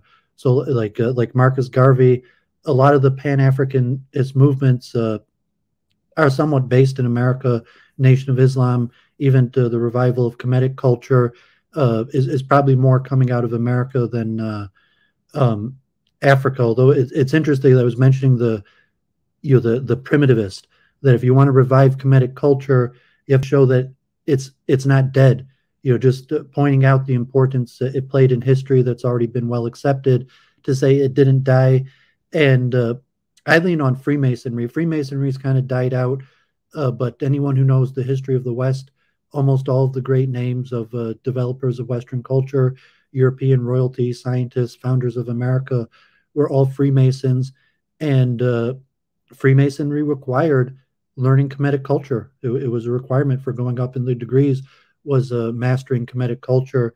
So, I've studied a lot of it, relatively, and I live in a majority African-American neighborhood, Metro Detroit, although Christianity dominates. So, I would say you probably have more pushback from pushing Kemetics from African-American Christians than from whites. But to gain some sort of acceptance and to, show that even though the kingdoms may have died out, there might have been rise and fall of nations, that the essential Kemetic religion, the spirit lives on, and how you demonstrate that would be beyond me. Well, there's good news. There's good news, though. So you are absolutely correct about how the Metropolitan Museum of Art dealt with separating Nile Valley culture from the other cultures. It's interesting that Ethiopian culture was in that primitive section of the Metropolitan Museum of Art, but the Metropolitan Museum of Art has just changed their direction, as long as the Brooklyn Museum, and so now there is a exhibition called The African Origin of Civilization in the Met, pinpointing Diop and talking about its new mission to combine the 2 wings on the first floor. So in 2022, this exhibition began, and to 2024, it will stand until they revamp the old primitive work of Rockefeller and the other philanthropists that you talked about. So there is some good news on that front. In the Brooklyn Museum of Art, I think the curator, I think her name is Katya, waiting for an email from her. But basically, they revamped their description of the ancient Egyptian wing, and basically has some important statements saying that ancient Egypt is was developed in the South, basically Nakata and Nubian cultures. And so, because of the overwhelming new information from scholars of all different ethnicities, the Met and the Brooklyn Museum and other places and these new PhD students that are coming out have been forced to change their dialogue.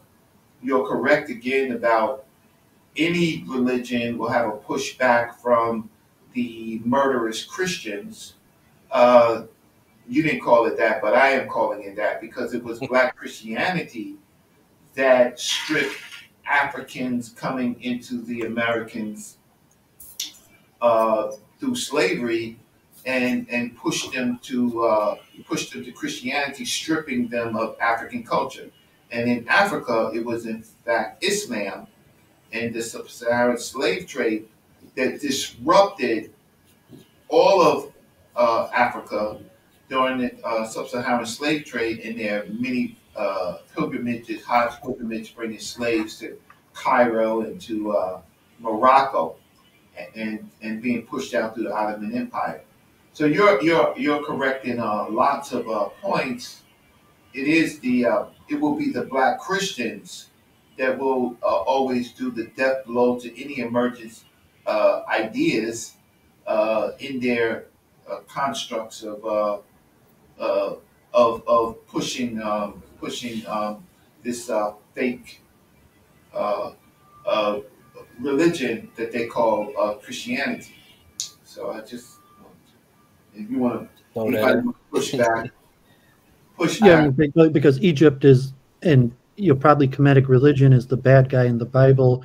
So African Americans or general people, Africans have been led to believe, and you could possibly argue as a Christian that it was paganism that caused their downfall and the root of slavery. And had Africans been quicker to adopt Christianity, that they wouldn't have fell into slavery. Those points, but the Bible, if you actually read it, their God, Yahweh, or before that, El. We don't have to have this argument. I'm saying we've had the. I was making that it's actually African Americans who fear probably this more than, so to say, whites, because religion has, at least in American England, is on the decline, and I don't think there's such a fear from whites of Africans returning to more traditional practices. It's probably more fear among the African American church specifically. I'm not an expert in London, but the African American church is one of the most powerful institutions in America, and at this point is probably the dominant power in the American Democratic Party, and would come to some sort of internal conflict. And then if you were going to repitch Kemetic religion as a universal religion, so to say, to make converts around the world, possibly in the way Freemasonry, if you want to say Kemetic practices are one of the main forces behind Freemasonry, where Freemasonry was largely non-African. So if you're trying to pitch a return of Kemetic culture, your biggest resistance obviously going to come from the African American church, which is powerful, or you're going to pitch it to non-Africans. But I'm agreeing. I'm not arguing with you. All I wanted to say was the fact is, if you read the Bible, it was Yahweh or El who sent his people into Egypt. I mean, sent into Africa in general, but Egypt specifically, to save those people. So the God, if you read the text, the God of the Bible, he sent his people into Africa to survive whatever was happening. You are correct about. I'm not a proponent of Kemetic. I'm not a proponent of Kemetic religion because I don't think that, except for a few, people don't know enough. So I'm not a proponent. I think a lot of these people are just cult people. So I don't want to throw out the baby with the bathwater, but most of these people are just actually Christian priests acting as if they were African. They're doing everything that white Christianity did. Exactly. And so pew, pew, pew, pew, shots fired. God damn. No. Rewind that there, selector, for those of you who are too slow in the pew to get what Brother Reg just said. Lord have mercy. Again, pew, pew, pew, pew.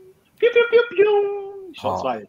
Let's even add to that, because the African churches get most of the money from the African people in America and provide the least of the services to the African American people behind the economics that they get when it comes to per capita.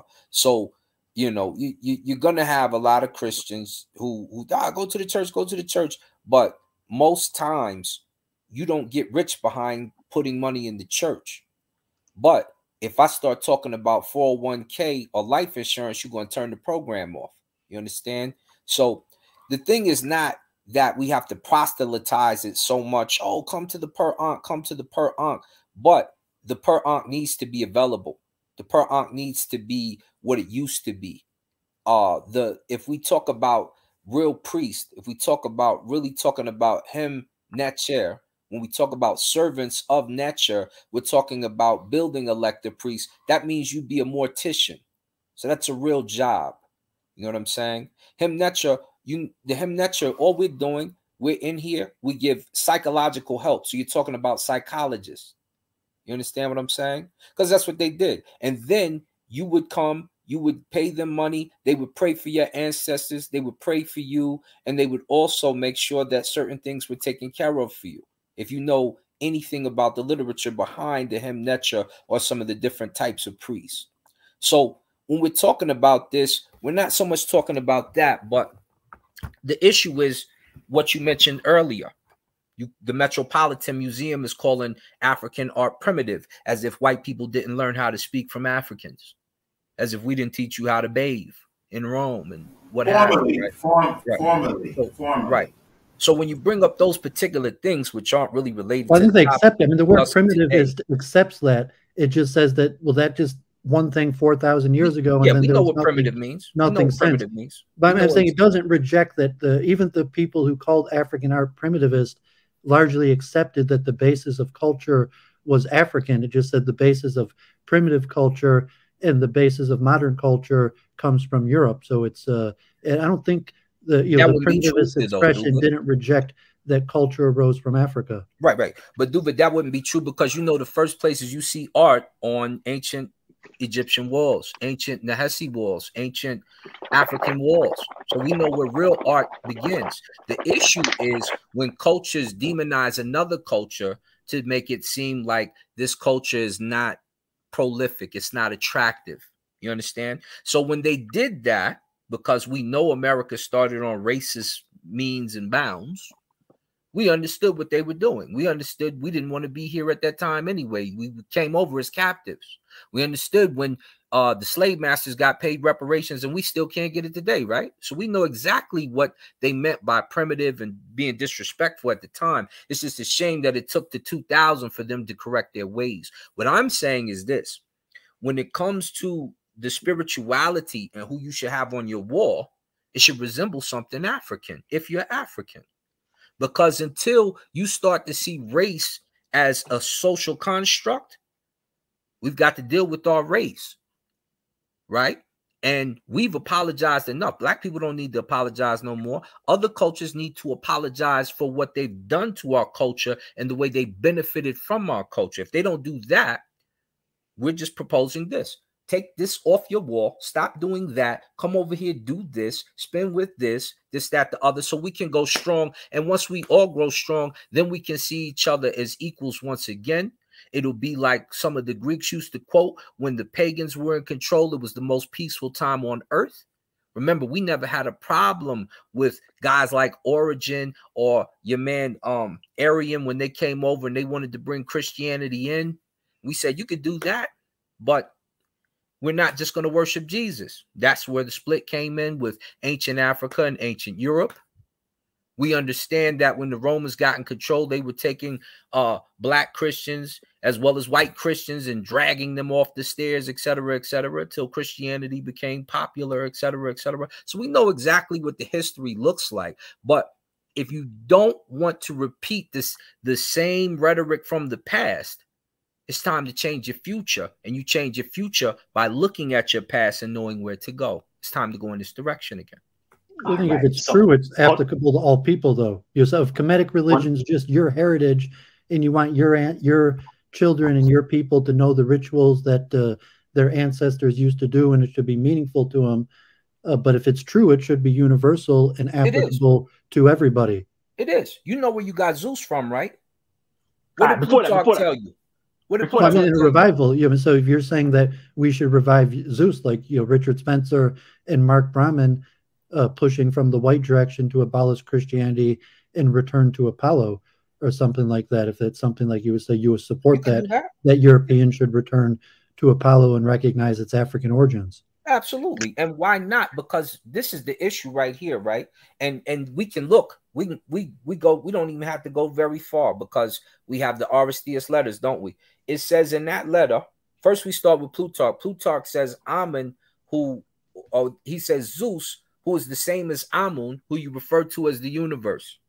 You go to the Aristeas letters, it says Ptolemy's telling the Jews, he's telling your people in particular, Brother Duvid, he says, you who are Jewish, who worship Yahweh, who is the same as Zeus, who is the universe, right? So it says that in there. And then, what is it? What's the name of your book? It's on Sophia, or not SophiaTopia.org. It's on Sepharia. It's the Talmud, I believe. It says it right in the Talmud. Yeah, the rabbinic literature. Yeah, remember he brought the he brought the 72 scholars over so that he could put you guys could talk separately, because you didn't know Hebrew at the time. Remember, the Egyptian brother had to talk to them and teach them the Hebrew literature as they put the laws together that they remembered from the Greek. So at that time, you recognize Zeus. So we're not saying you have to abolish Christianity, because, like I said, the Remech, the teardrops of Ra, they never made you step away from that point in the first place. But what we're saying is, while we're doing this, if you want to come over, you could come over. But you got to recognize what's happened to our people and understand why we're moving in this direction. Okay. Well, are you saying that is there really a movement? Then because the church is the most powerful organization in the African American culture, that this stuff interests me, but you say like, no, I mean, I don't see that here. That the church basically controls the African American church controls the Democratic Party in who reaches power, and the government handouts it doesn't. I mean, like from scholars, from people interested, even in Africa, like is it really rising? Besides that, absolutely, it's climate. I mean, it would be like this. Asar, can you hear me? Yes, sir. Hold on, one second. Before we even go into that, because the brother David actually brought something up, and I just want to know. I just want to see what the consensus or the feeling is. Personally, I don't like the term Kemetic religion, and it's really a misnomer, full stop. Anyway, but let's just say let's roll with the Kemetic philosophy and the institutions, putting certain institutions in place to bring about that Kemetic culture. Is that something that should be done and is being done? And how do we, as he said, proselytize or propagate this particular ideology? I'm asking everybody on the panel actually who adheres to Kemeticism in some shape or form. I'm gonna let some other people talk first. We'll go ahead. Okay. So what initially prompted me to want to join the panel was a point that has now already been made, which is in respect of the fact that the spiritual systems that we see in the Nile Valley, and I'm saying just the Nile Valley, taking into consideration Brother Reggy's point, in the sense of not just focusing exclusively on Kemet, these are African spiritual systems or philosophies, and so I think essentially we need to understand what we see in the Nile Valley and Kemet in particular as a part of the complete, African philosophical matrix, so to speak.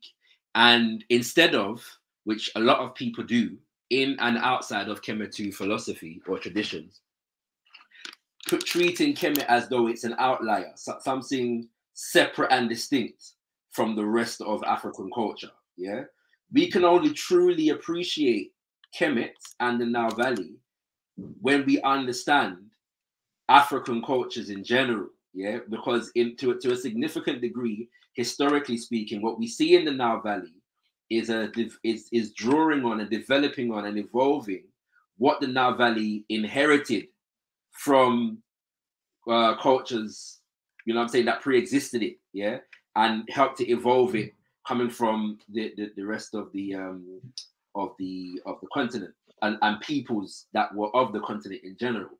So yeah, I do believe that it's necessary, in as much as Kemet and the Nile Valley helps us to situate a particular early development. Yeah, it's considered among African-centered scholars to be the classical civilization. All right, and so in as much as Kemet and the Nile Valley helps us to center and provide a foundation for understanding indigenous African philosophy, spiritual philosophies in general, I think it's very important, extremely important that we do so. And I do agree with Brother Reggie that we need to do so from beginning with a pre-dynastic understanding, and because the spiritual systems evolved and developed with the social and political realities of the people, we should understand it as a complete whole. So the religion, so to speak, is not distinct from the history. It's not distinct from the philosophy. It's not distinct from the economics, etc., etc., etc. Right. Anybody else that is part of the Kemetic tradition in some shape or form? Anyone? Okay. Should I add my 2 cents? Yeah, I'm sorry, I had to take a call. So I think I think the last speaker, I think is Shakara, who's speaking, is absolutely it was absolutely bright, brilliant. We get into a problem if it's just the resurgence of what they call Kemetic. I think we need to throw that out with the bathwater. I think that the real critical issue should always be African belief systems, right? And then Kemet, that time period is just one, but there's a whole. But African belief system is interconnected, and it's more unifying because we find ourselves coming from Western Central Africa, coming here. We don't find ourselves directly coming from Kemet, even though that there was some culture from that moved down the Wadi Hawar, the Yellow Nile, into Chad and into that area before Islam. So we make this mistake of trying to pick one over other. The better broad is Nile Valley belief systems, right? And its its continuity, than to just to get into this thing of this Kemet stuff, right? Where I know, listen, I would have no argument with Ausar, and I really wouldn't have any argument with Sankofa. It became that belief system. It was something before that, and it's something before that. I'll stop. The major point of it is that African belief systems is something that should be propagated rather than choosing some. I don't want to be mean, so I'll stop. If you didn't know, Saber Reggie is not religious in this format at all. You understand? I think that's been said in the chat a number of times. Right. So, and if I'm what I will chime in, or you're gonna chime in, that's all. Yeah, what I will contribute is this. He's correct. You have to remember, and ancient, when you say ancient Kemet, or let's call it something else, if you talk about ancient Tamari, it never had an issue with other religions, with other spirituality systems. Remember, whites would pay money to get their religious systems from ancient Kemet. There's a tax record for Zeus and et cetera, et cetera. And the Greeks will tell you that.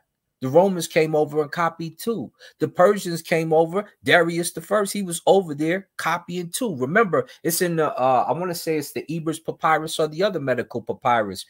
Black people showing you how to be a doctor. You don't learn things without us starting that for you.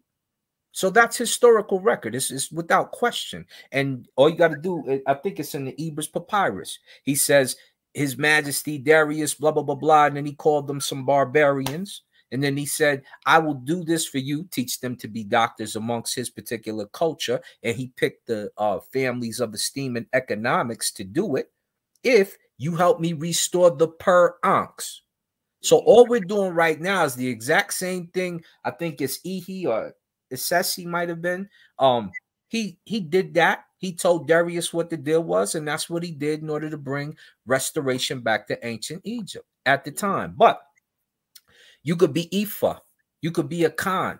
All of those are derivatives from the original. You could be Vudan. We don't have a problem with that. The problem is you're worshiping other cultures' gods,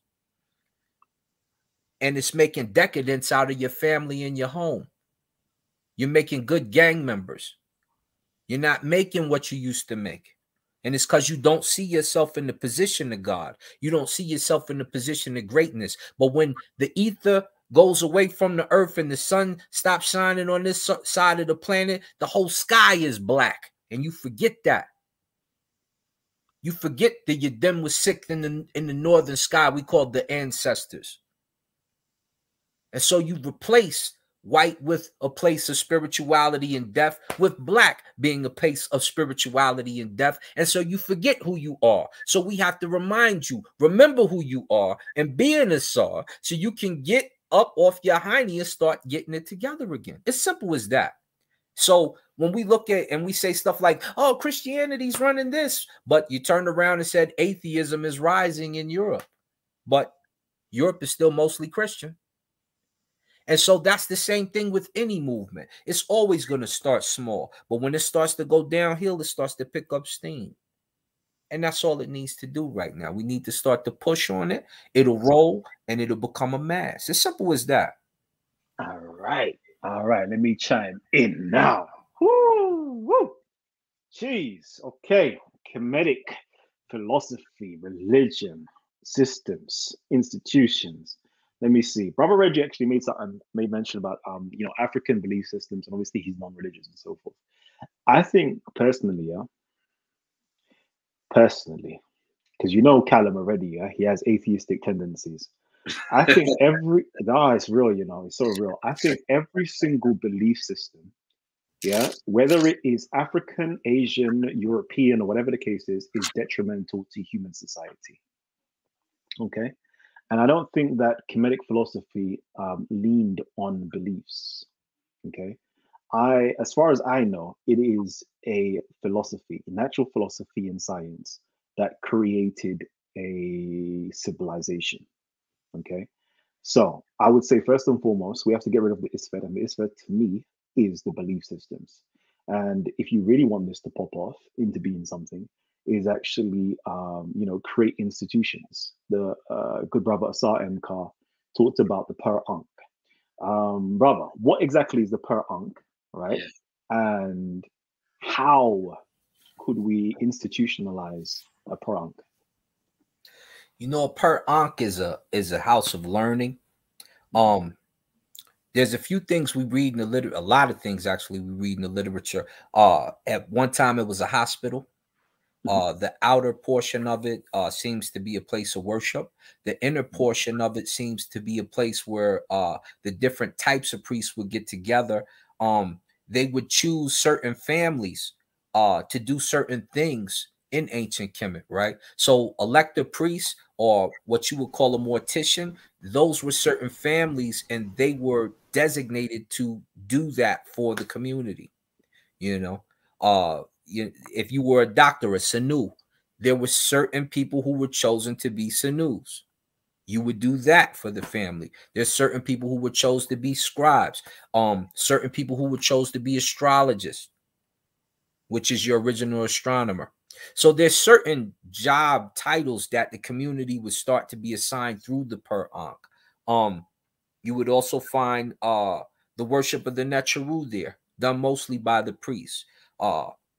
Praise to your ancestors was done at home, but it was also done in the Per Ankh by the priest.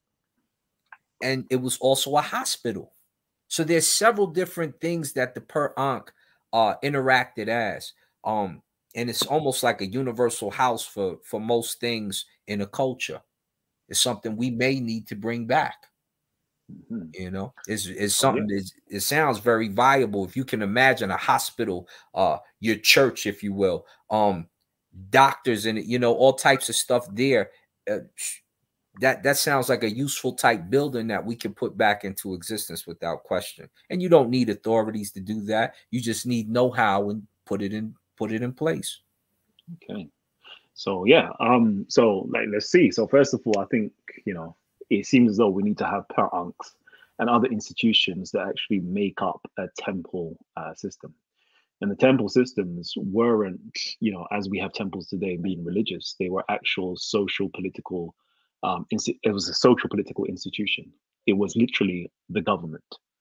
Yeah, exactly. That's what it was. I would agree. At the same time, I would also suggest that they were all replete with ritual, right? Of course.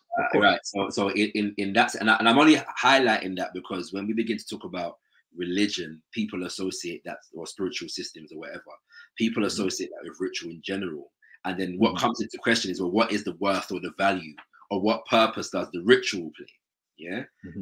And so we have to situate then, if it is indeed the case that we need to minimize this level of belief and accentuate more knowledge-based ideals, then what purpose does ritual play in such an endeavor? Yeah, and I would suggest that the purpose of ritual is to synchronize the consciousness and emphasize the primary principles and values of the social order, right?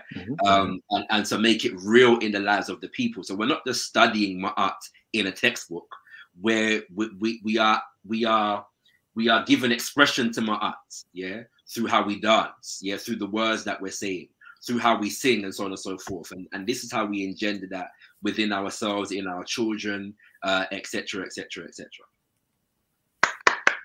Absolutely. Correct for that. And we can see this scientifically through monks, right? Because they can use more of their brain than you through belief.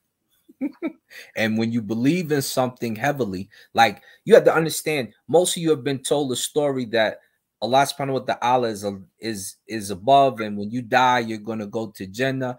Most of you have been told a story, Jesus is waiting in heaven for you, blah, blah, blah, blah, this, that, the other, and he's coming back. Some of you have been told in Jewish religious is a little bit different. But you still think Yahweh, you still think that you'll be in a higher heaven than the Gentiles. You still think you think you're chosen, and you think you're special. You really do.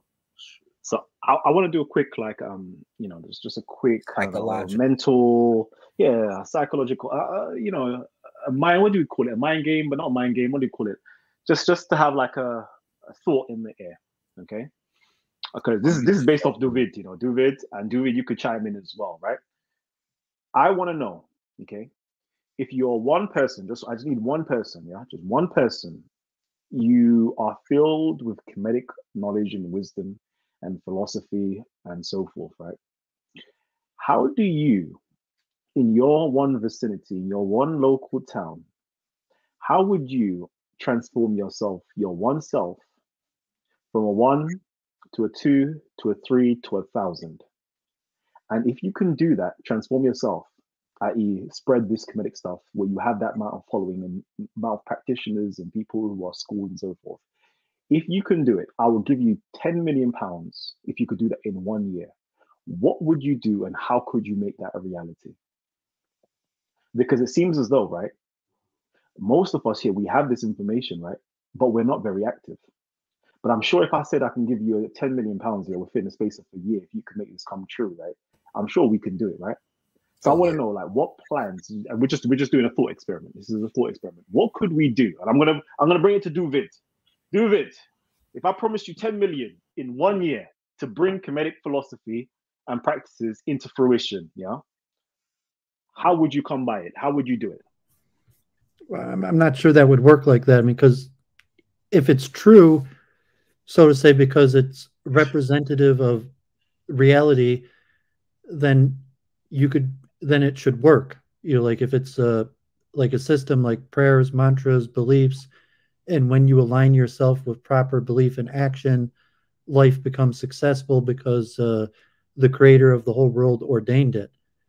And so if you're making that claim as a priest that you know, some sort of divine connection, and you're giving divine wisdom to people and they could test it out on their own because it works, you know, you can have like mantras and prayers and rituals and revive you know, even deity worship.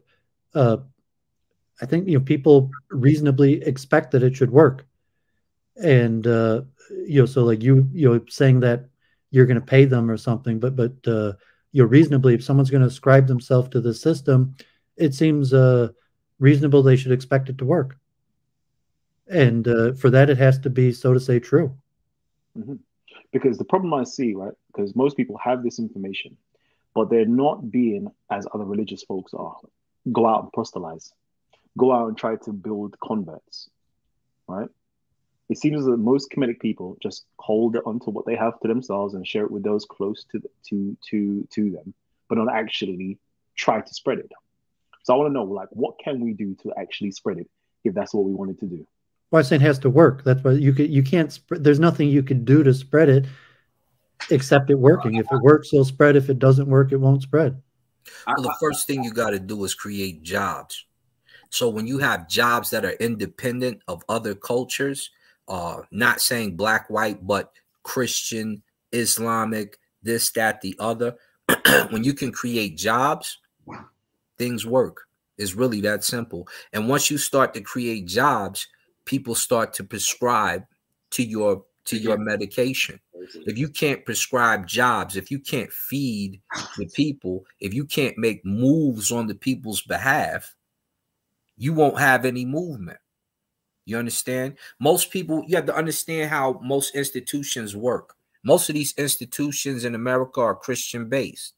And if you don't prescribe to that Christian base, whether you go to CU, CSU, or Harvard, when you get to a job, you don't necessarily get the promotion you want. That's how it's set up here in America through the college system.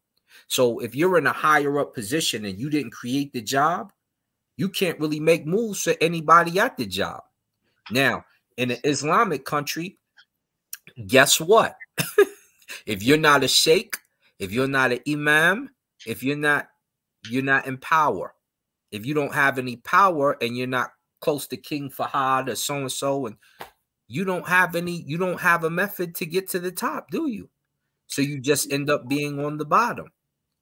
And that's how it is in society. The only issue is that Africans don't trade with themselves. We don't have any means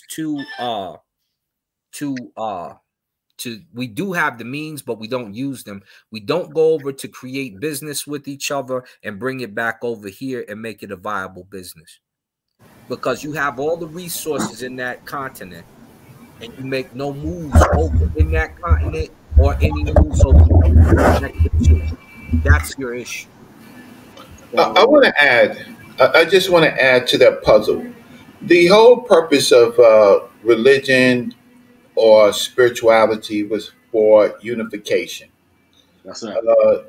And so if the religion or spirituality cannot unify the people, then it's the people and their unification that is action.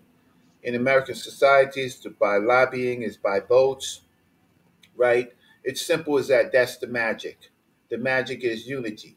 For ancient Nile Valley, when the Kemet was unified, what they call Smai Tawi. Well, sorry, I did it myself. When the country was unified, the two lands were unified, not Kemet, but it was Smai Tawi, right? When it was reunified later under with Mentuhotep, it was called Kemet. All of these are unifications. Religion only works when there's an organized body that can unify to do some real action, not goddamn magic, right?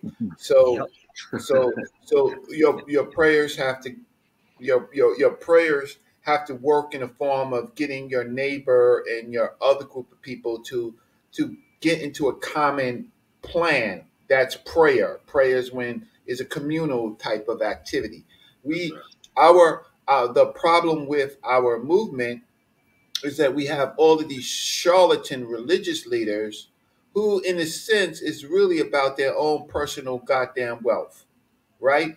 And so, and it's about their ego, and it's about, but most of these, and unfortunately, the Kemet group at large is a non-active political group.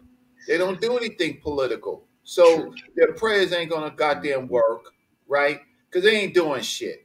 They're not on the front line. They're not in the rallies. They are separate, observing, and it's just not them. It's other groups that do that too. But I'm only specifically talking about prayer. Only prayer is when a community of people decide to actually do something and put their thoughts into actions. So the rest of it is again. I am going to go back to these charlatan priests who are not doing anything. I mean, I'm Kemetic priest, and it's not and not all of them. Listen, I look, Brother Jabari is a friend of mine. I'm really not talking about Brother Jabari because I could talk to him. I'm just talking about in general. Okay. in general. I'm not talking about Brother Jabari because he's a friend of mine and I can talk to him. We can have a discourse and a debate, and I debate him often. I've been debating him for 20 something years, right? But outside of Jabari, who I think and his wife, who I think are people of great character, I am talking about a whole shrew of other groups of people who they don't do nothing in a black community. They don't do nothing. They act like Christians. If something happened wrong to you, is because you wasn't following Ma'at. Get the hell out of here. I'll stop. That last statement is an interesting one. I'm gonna come back to you, but my contribution was going to be similar to what Brother Reggie said. The way to do it is to connect to the social, political, and economic realities of the people. And that is inherently ma'atic, right? You know what I'm saying? Ma'at doesn't exist separate from social. In fact, let me do this now because I was going to do this before. But if I may, Brother Kalam, there's a book called Companion to African Philosophy, and in it, Baba Teofila Benga has a chapter on Kemetu philosophy, and he breaks down Ma'at, beginning with a linguistic understanding, suggesting that it comes from a root word which is Ma, and so he begins to talk about the term Ma'at and what the deity Ma'at represents by looking at the root word. And so I'll read from there. He says, Ma, the root word, basically means the real, reality. That is that which is genuine and authentic as opposed to artificial or spurious. Ma'at is reality as a whole. That is the totality of all things, possessing actuality, existence, or essence. Ma'at is that which exists objectively. In fact, Ma'at is that which has necessary and not just contingent existence. This is why Ma'at is everywhere and pervades all creation.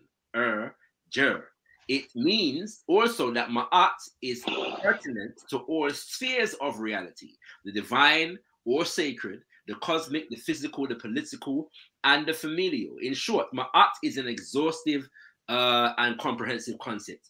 This inclusiveness makes it an orderly and aesthetically coherent whole, which is why ma'at also means orderliness and the totality of existence. Accordingly, everything in the universe that is real and orderly is the expression or manifestation of ma'at. I'll read this a little bit more. In particular, when in society, human beings conduct themselves in the proper way or perform in the correct way, they are manifesting ma'at. Hence, these other meanings of ma'at: truth, justice, righteousness, rightness. Ma'at is the highest conception of physical and moral law known to the ancient Egyptians. Thus, it is that the goddess Ma'at was the personification.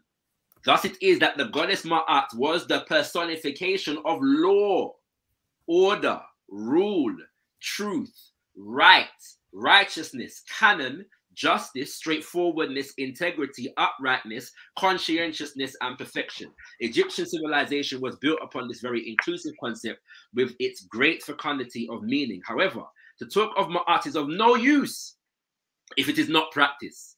In truth, ma'at is a way of life and spirituality.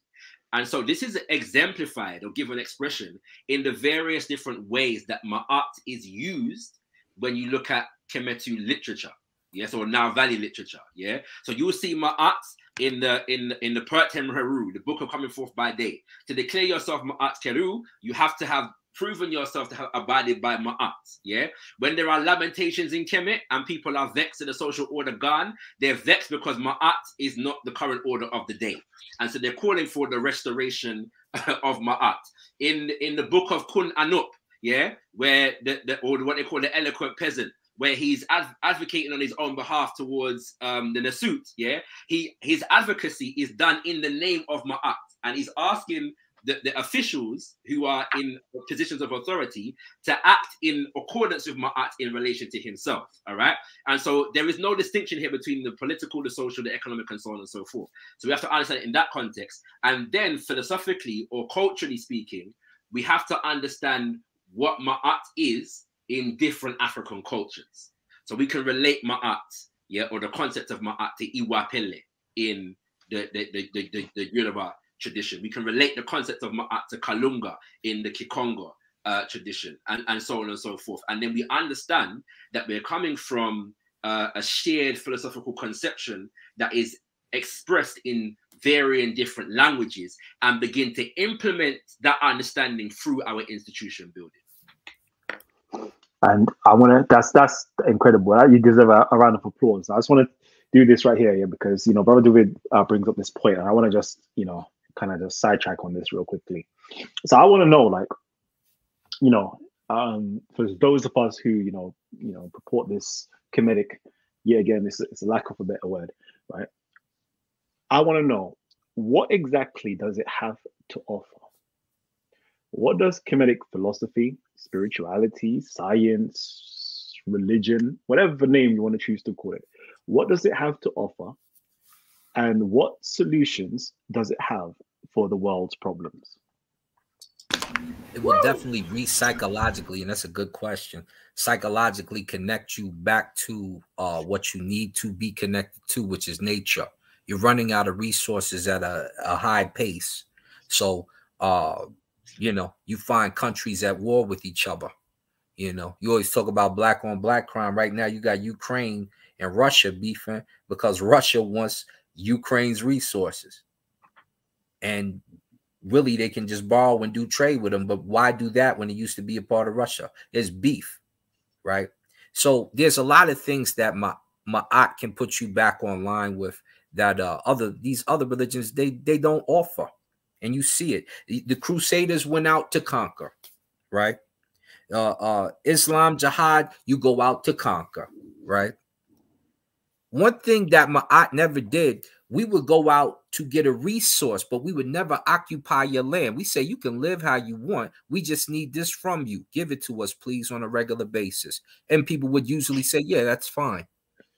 And that's why when the statement is made during the pagan times there was more peace than any other time on earth, it's because we weren't hell-bent on occupying your land. To die outside of Kemet was an issue for an ancient Remech. You understand what I'm saying? So Ma'at will realign you, number one, with nature, number two, with being brotherly, so that you can start to, you know, coincide with each other as other cultures without an issue.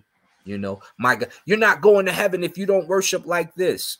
Child, please, your religion is Johnny come lately. It wasn't even created at the beginning times of people. Number three, it will start to economically align you the way that you need to be. And there's certain things that we can discuss concerning that. But that's what's most important. Right now, there's issue with resources. There's issue with water. There's issue with Ma'at puts you back in line with nature. And it's in the text. And you'll see it when you read the text. It's going to be very clear. All right. Peace to the panel. Peace. Yeah. Peace.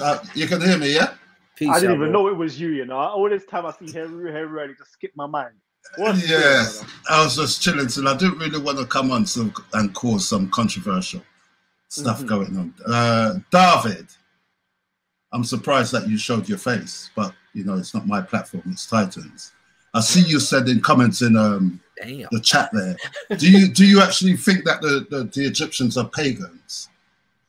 Well, I was saying definitionally, all non-Abrahamic traditions are basically considered pagan. That I mean, okay.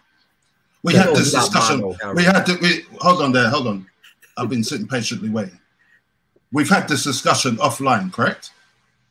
Well, I don't know if we discussed the definition. You know who I am. Yeah, right. You know who I am. But now you're live. You're live. So because your God is superior to every other else's God, and we have to follow your religion to be accepted into heaven, tell this panel for me. Answer the question that you didn't want to answer. Is your God corporeal or incorporeal? Well, I don't want to veer the subject to the Abrahamic God, but I mean clearly the Abrahamic tradition wants to unify all of mankind. I didn't ask you that. I didn't ask you that. Is your God Jehovah? Is he corporeal or incorporeal? I mean, generally the understanding is no, it's incorporeal. That when we discuss, he's incorporeal, correct? Are you saying he's incorporeal or corporeal? Simple question. The general consensus among rabbinic scholars. That what?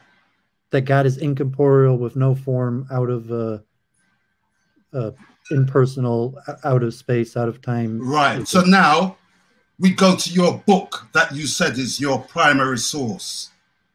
Who came to Abraham in the corporeal form? Who was it?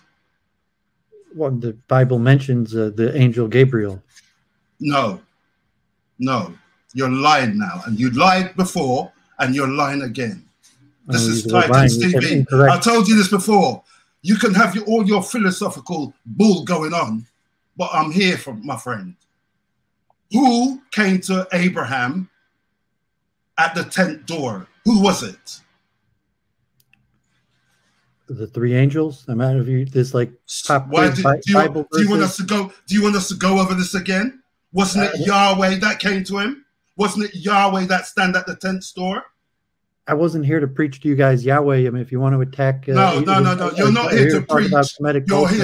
You're not here to preach, but you're throwing your things in the comment as if to say your ancestors were pagans.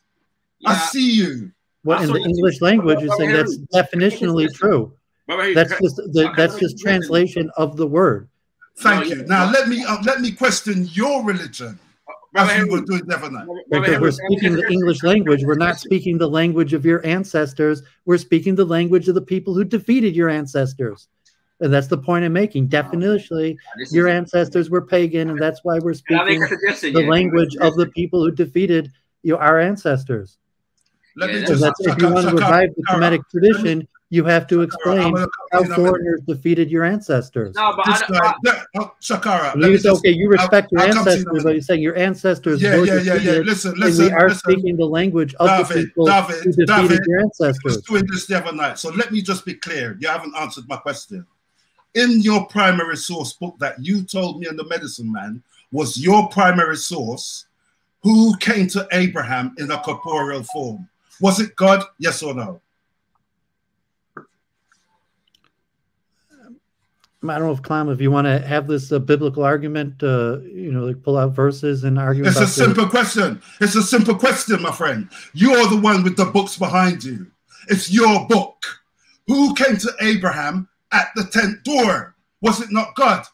Well, the Bible says Adonai. Doesn't it say Adonai? Doesn't it say that in your language? I mean, you have to pull out the verse if you want to pull out the verse. And Jesus Christ, we've done this the other night. What do you mean? We went through this the other night. It was God. Everybody knows it was God. He sat and ate food with Abraham. That's why I know you're a liar. You're a liar. Defending your you're a liar. You're a liar. Traditions. I don't even know why you're on this panel. Why you're on this panel? Why? This is why I mentioned that primitive studies. That it was classified. We're talking English. You can't answer a simple question. This is definition. You don't even know Hebrew. The words are defined in the English language. You don't even know Hebrew. You don't even know Hebrew. I can't even talk to you in your own language. Just like our ancestors were defeated by the Brits, and that's why we're talking their language. No, listen, I don't care what your ancestors were defeated by. Your story, your story, why are we communicating to each other in the English story, language? Your Jewish story why are you speaking to me in this language? Your Jewish story has interacted with African stories, and you have corrupted our story. Why are you speaking to me in the language of English as opposed to the language of your ancestors? My friend, you're on here talking Why are you rubbish using this language as opposed to the language? I'm not wasting my time with you. I'm done with you the other night. I'm afraid that you showed your face again. Step off with your lies. You're a liar. You're not honest. You're up here talking about truth and follow truth. You're not truth. You can't even answer a simple question. Everyone knows God came to Abraham. He was the one in the burning bush. Your God is corporeal. He eats, he drinks, he sleeps. Is that the God you're telling us? The burning bush is Moses, not Abraham. Get out of here, my friend. And like I wasn't here to preach Abrahamism. I was here to talk about the revival of Kemetic tradition. And hold on. You're just definitional that it's Chai. Oh my God. Jesus Christ. I went away for a hot second. All right. This is a family tree, yeah? I'm literally closing down the show in the next 8 minutes, right? 8 minutes. We've got on far too long. I was supposed to do a second show today at 7 p.m. With the brother Raf, going through something to do with Islam, something to do with Quran, Jews. That was it. Jews, no Christians. That was it. The Christians that got burnt in Himyar, got burnt in Najran, the Himyarite books, what was going on there, and so forth, right? But I don't even think I'm going to even have time to do that today, because I'm trying to enjoy life. I haven't even eaten anything yet. So, family tree, we're going to continue the show for the next 7 minutes now. And let's bring down the temperature. Let's bring it down a little bit still, because we only got a few more minutes left. All right. Where were we? Can I give my closing arguments? Yeah. Go ahead. I believe that many people with this new faith, believing in ancient Tawi civilization, is misappropriating Ma'at. They do not understand what Ma'at is. I think Shakara made a great statement. You can't separate Ma'at from economics, politics, and culture. What it would look like in a modern form would be something equivalent to socialism, which those constructs derived from earlier thoughts, but it is a thesis, antithesis formation of chaos and justice. And so African people need to be defeating chaos with justice. And the only way they can do that is to organize and not pray and not do ceremonies and things like that, only if you do ceremonies is to strengthen your fight against injustice, but not to just do it just to make you freaking feel good. My closing arguments. All right, Ausar, come with some fire, G. Come with some heat. Like I said initially, and it was piggybacked off of excellently. Economics will bring people to your game. If you can't build economics with the ma'at you have, you may not be worth the money. You know, you may not be worth the nickel. You may not be worth the penny. All the people that I've dealt with that I, teach ma'at to and teach the Shemsu Asar lifestyle to, all of them are economically sound. So they listen, and it's not just about economics. It's also about respecting your ancestors, respecting your cultural ties, respecting where you came from. When you can see yourself in the position of God, you can become a God. And that's important, that you are God in your life. Because if you think that a God speaks through you, you need to understand how to speak. And you can't speak when you're always in a desperate situation.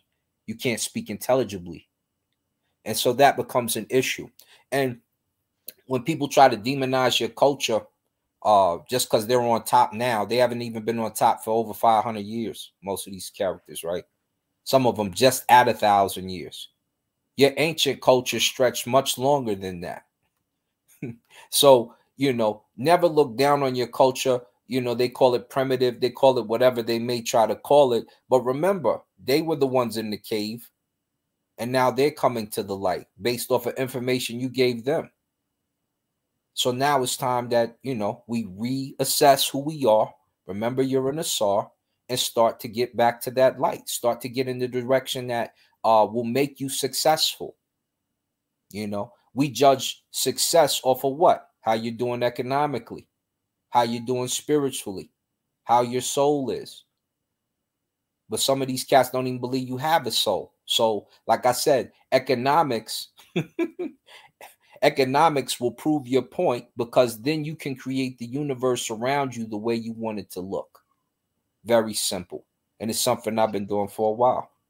And that's that. Anything else is, it's okay to subscribe to your culture, because it's okay to be Ifa. So it better be okay to be a Shemsu Haru. It's okay to be a Hebrew. It's okay to be something, a Muslim, or something that destroyed your culture or sold you into slavery. So it better be okay to be a Shemsu Asar, a Shemsu Haru, a Shemsu Set, etc., etc. Okay. I don't know. Have we had? All right. I want to say this, actually. I think secretly, it's actually time that we actually institute a virtual per Ankh. A virtual per Ankh.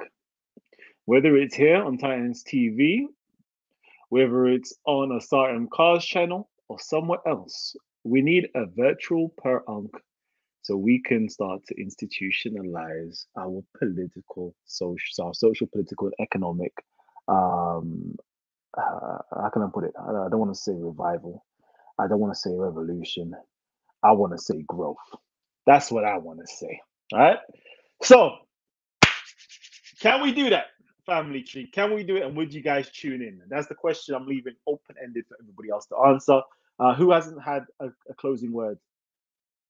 And please, let's keep it on this topic for the closing words. You know what? Like I said, I've got a whole different view. As far as I'm concerned, we can talk economics, we can talk this, we can talk that. If you don't have an army, you might as well forget everything. It's like we all seen Black Wall Street. They were doing exactly what we want to do. But what happened? Somebody saw that they had something and they just went in and take it. So we can talk all on Mayat, spirituality, this and that. The only thing Black people don't want to talk about is forming an army, because you've been in a war for nearly 2,000 years. I've got evidence of that. I can bring up reviews after reviews after reviews of people trying to poison you, kill you, shoot your kids. And all we talk about is, well, we have to build up economics. Where's the army? Where's the army? How did people walk in and take your shit? Because you didn't have an army. America doesn't fight with Russia because it's going to break out because Russia's got an army. That's the only way you're going to get respect. After that, you can talk about my act. To follow that up, I would argue that the lack of an army is probably indicative of a lack of ma'at, rather than the presence of it or conversations about it. Go in. Yeah, the point I'm making is that if we properly understood ma'at, it would direct, well, to the extent that ma'at provides direction conceptually, it would direct the actions of a military. Yeah.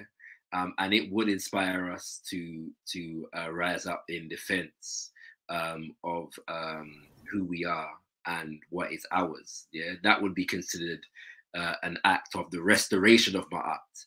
I think Brother Kalam spoke earlier in the show, near the beginning, about Isfet, yeah, and doing away with Isfet. Well, if we need to rise a military to do away with Isfet, then that's what we need to do.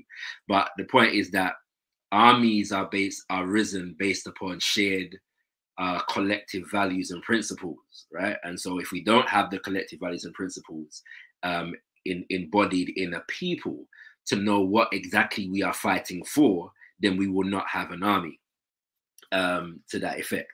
So I will answer the question by praying on the wisdom of my brother, I believe it was Ausar, who mentioned earlier about the nature-based foundation of Kemetic cosmology, yeah? And this is something that I would extend to African cosmology in general.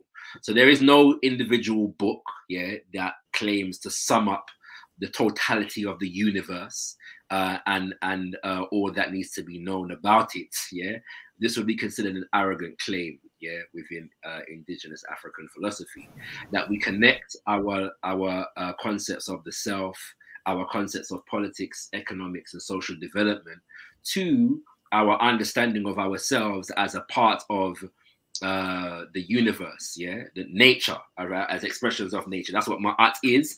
To use a different terminology, that's what Ubuntu is, yeah, in other languages among African peoples, yeah.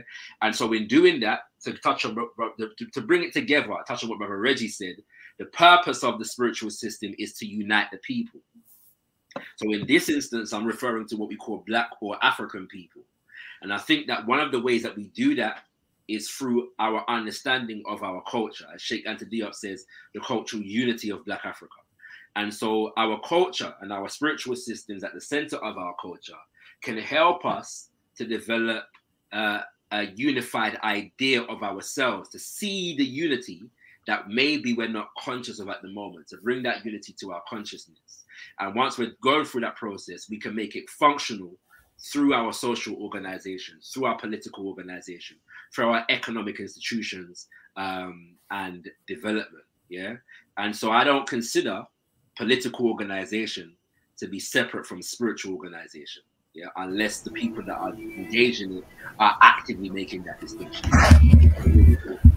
I want to quickly add, because I think this is really important, definitely to the 2 points. One is armies come from the people, but but what you need to do is you have cities and states, you have counties, and everywhere that African people live in, take over those institutions. You automatically have an army, you automatically have taxes, you automatically have the people. The movement most likely will come probably secular, right? Secularly, right? But the fact of the matter is, once you control those local governments, then you have the things that you need for quality of life. Thank you so much.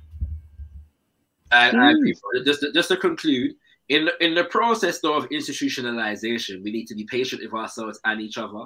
At the end of the day, we are a people who are inheritors of a culture that has been severely attacked, yeah, demonized, and elements of it have been subject to certain levels of destruction. And so in terms of reinstitutionalization, there will be times where we need to correct each other and evolve from one stage of development to another. And I think that we need to engage this process with that understanding. And with that understanding, we should spend more time on educating and building what we think is correct than destroying and or critiquing what we think is incorrect. Okay. Brother David. Yeah, thanks for having me on. You know, as I said, I'm here in Metro Detroit. You know, a black man, James Craig, is running for governor, and he's famous for telling people to buy guns. You know, there's probably more armed blacks in Metro Detroit than most African armies, as opposed to New York City. The black mayor is trying to get guns out of the hands of blacks, and it's tough to know. Organizational principles, you know, include the army, and you know, places like Detroit where there's hundreds and hundreds of thousands of blacks that are extremely well armed. If that's better than New York, where they don't want people to have guns. But I educate, you know, like I live in a mostly African American community. Most are Christians. I'm an educator. I think these are important. Knowing your history, knowing your culture, spirituality. You know, so I support the conversation and learning more, and even propagating, you know, some of these teachings or revived spirituality. So I appreciate you having me on. Thank you. Do you know what? Yeah, I'm actually going to close it down. Yeah, with a prayer. From Go ahead, that man. Yeah, a pleasure, panelists. A pleasure. And my prayer is that of, you know, one of the most famous rabbis to ever live. One of the most hated, and yet one of the most rabbis to ever live. And we all know this prayer. Our Father, who art in heaven. What's up with this guy? Hallowed be thy name. Did you say Howard is his name? I thought it was Jehovah. Howard is his name. Howard? No. The most important part of this prayer is, thy kingdom come, thy will be done. And to put it more specifically, thy government come and your ordinance be done. What that means from a Kemetic standpoint is, if we want to be successful in terms of Ma'at, we must first have an institution, which is the government, and then everything else would follow. That's all. If you really want Ma'at to be successful, you need a governmental body. That's it. That's what I'm saying. That's it. And that's me. I'm finished. So, family tree, we're going to continue this conversation off air, right? And we will expand much more of this information. And if you would like to join us, yes, salute to John McDermott. If you would like to join us, the link is actually in the comment section. If you want more shows like this, let us know in the comment section. And if you want our other show that we're supposed to be doing, which is like to do with Judaism, Christianity, and the Quran. No, okay, Judaism. So the whole story that happened in Arabia with you know, the Najashi and Abraha and Zul Nawas and so forth. If you would like to hear that and have that information known to you, yeah, we're going to do a show on that. But let us choose. You can choose. Which one do you want to hear first? The Egyptian stuff, the Kemetic stuff, or the Quranic stuff? Let me know, family tree. Let me know. But anyways, yeah, if you haven't already supported Titans TV, you know, you can super chat us down below, or you can, what's that thing called? Cash App us as well, and just hit the like button, baby. If you haven't already subscribed, hit the subscribe, baby. But I'm out. Peace and love. I'll catch you guys on the next one. Don't forget to join us off air. Yeah. Oh man. Peace.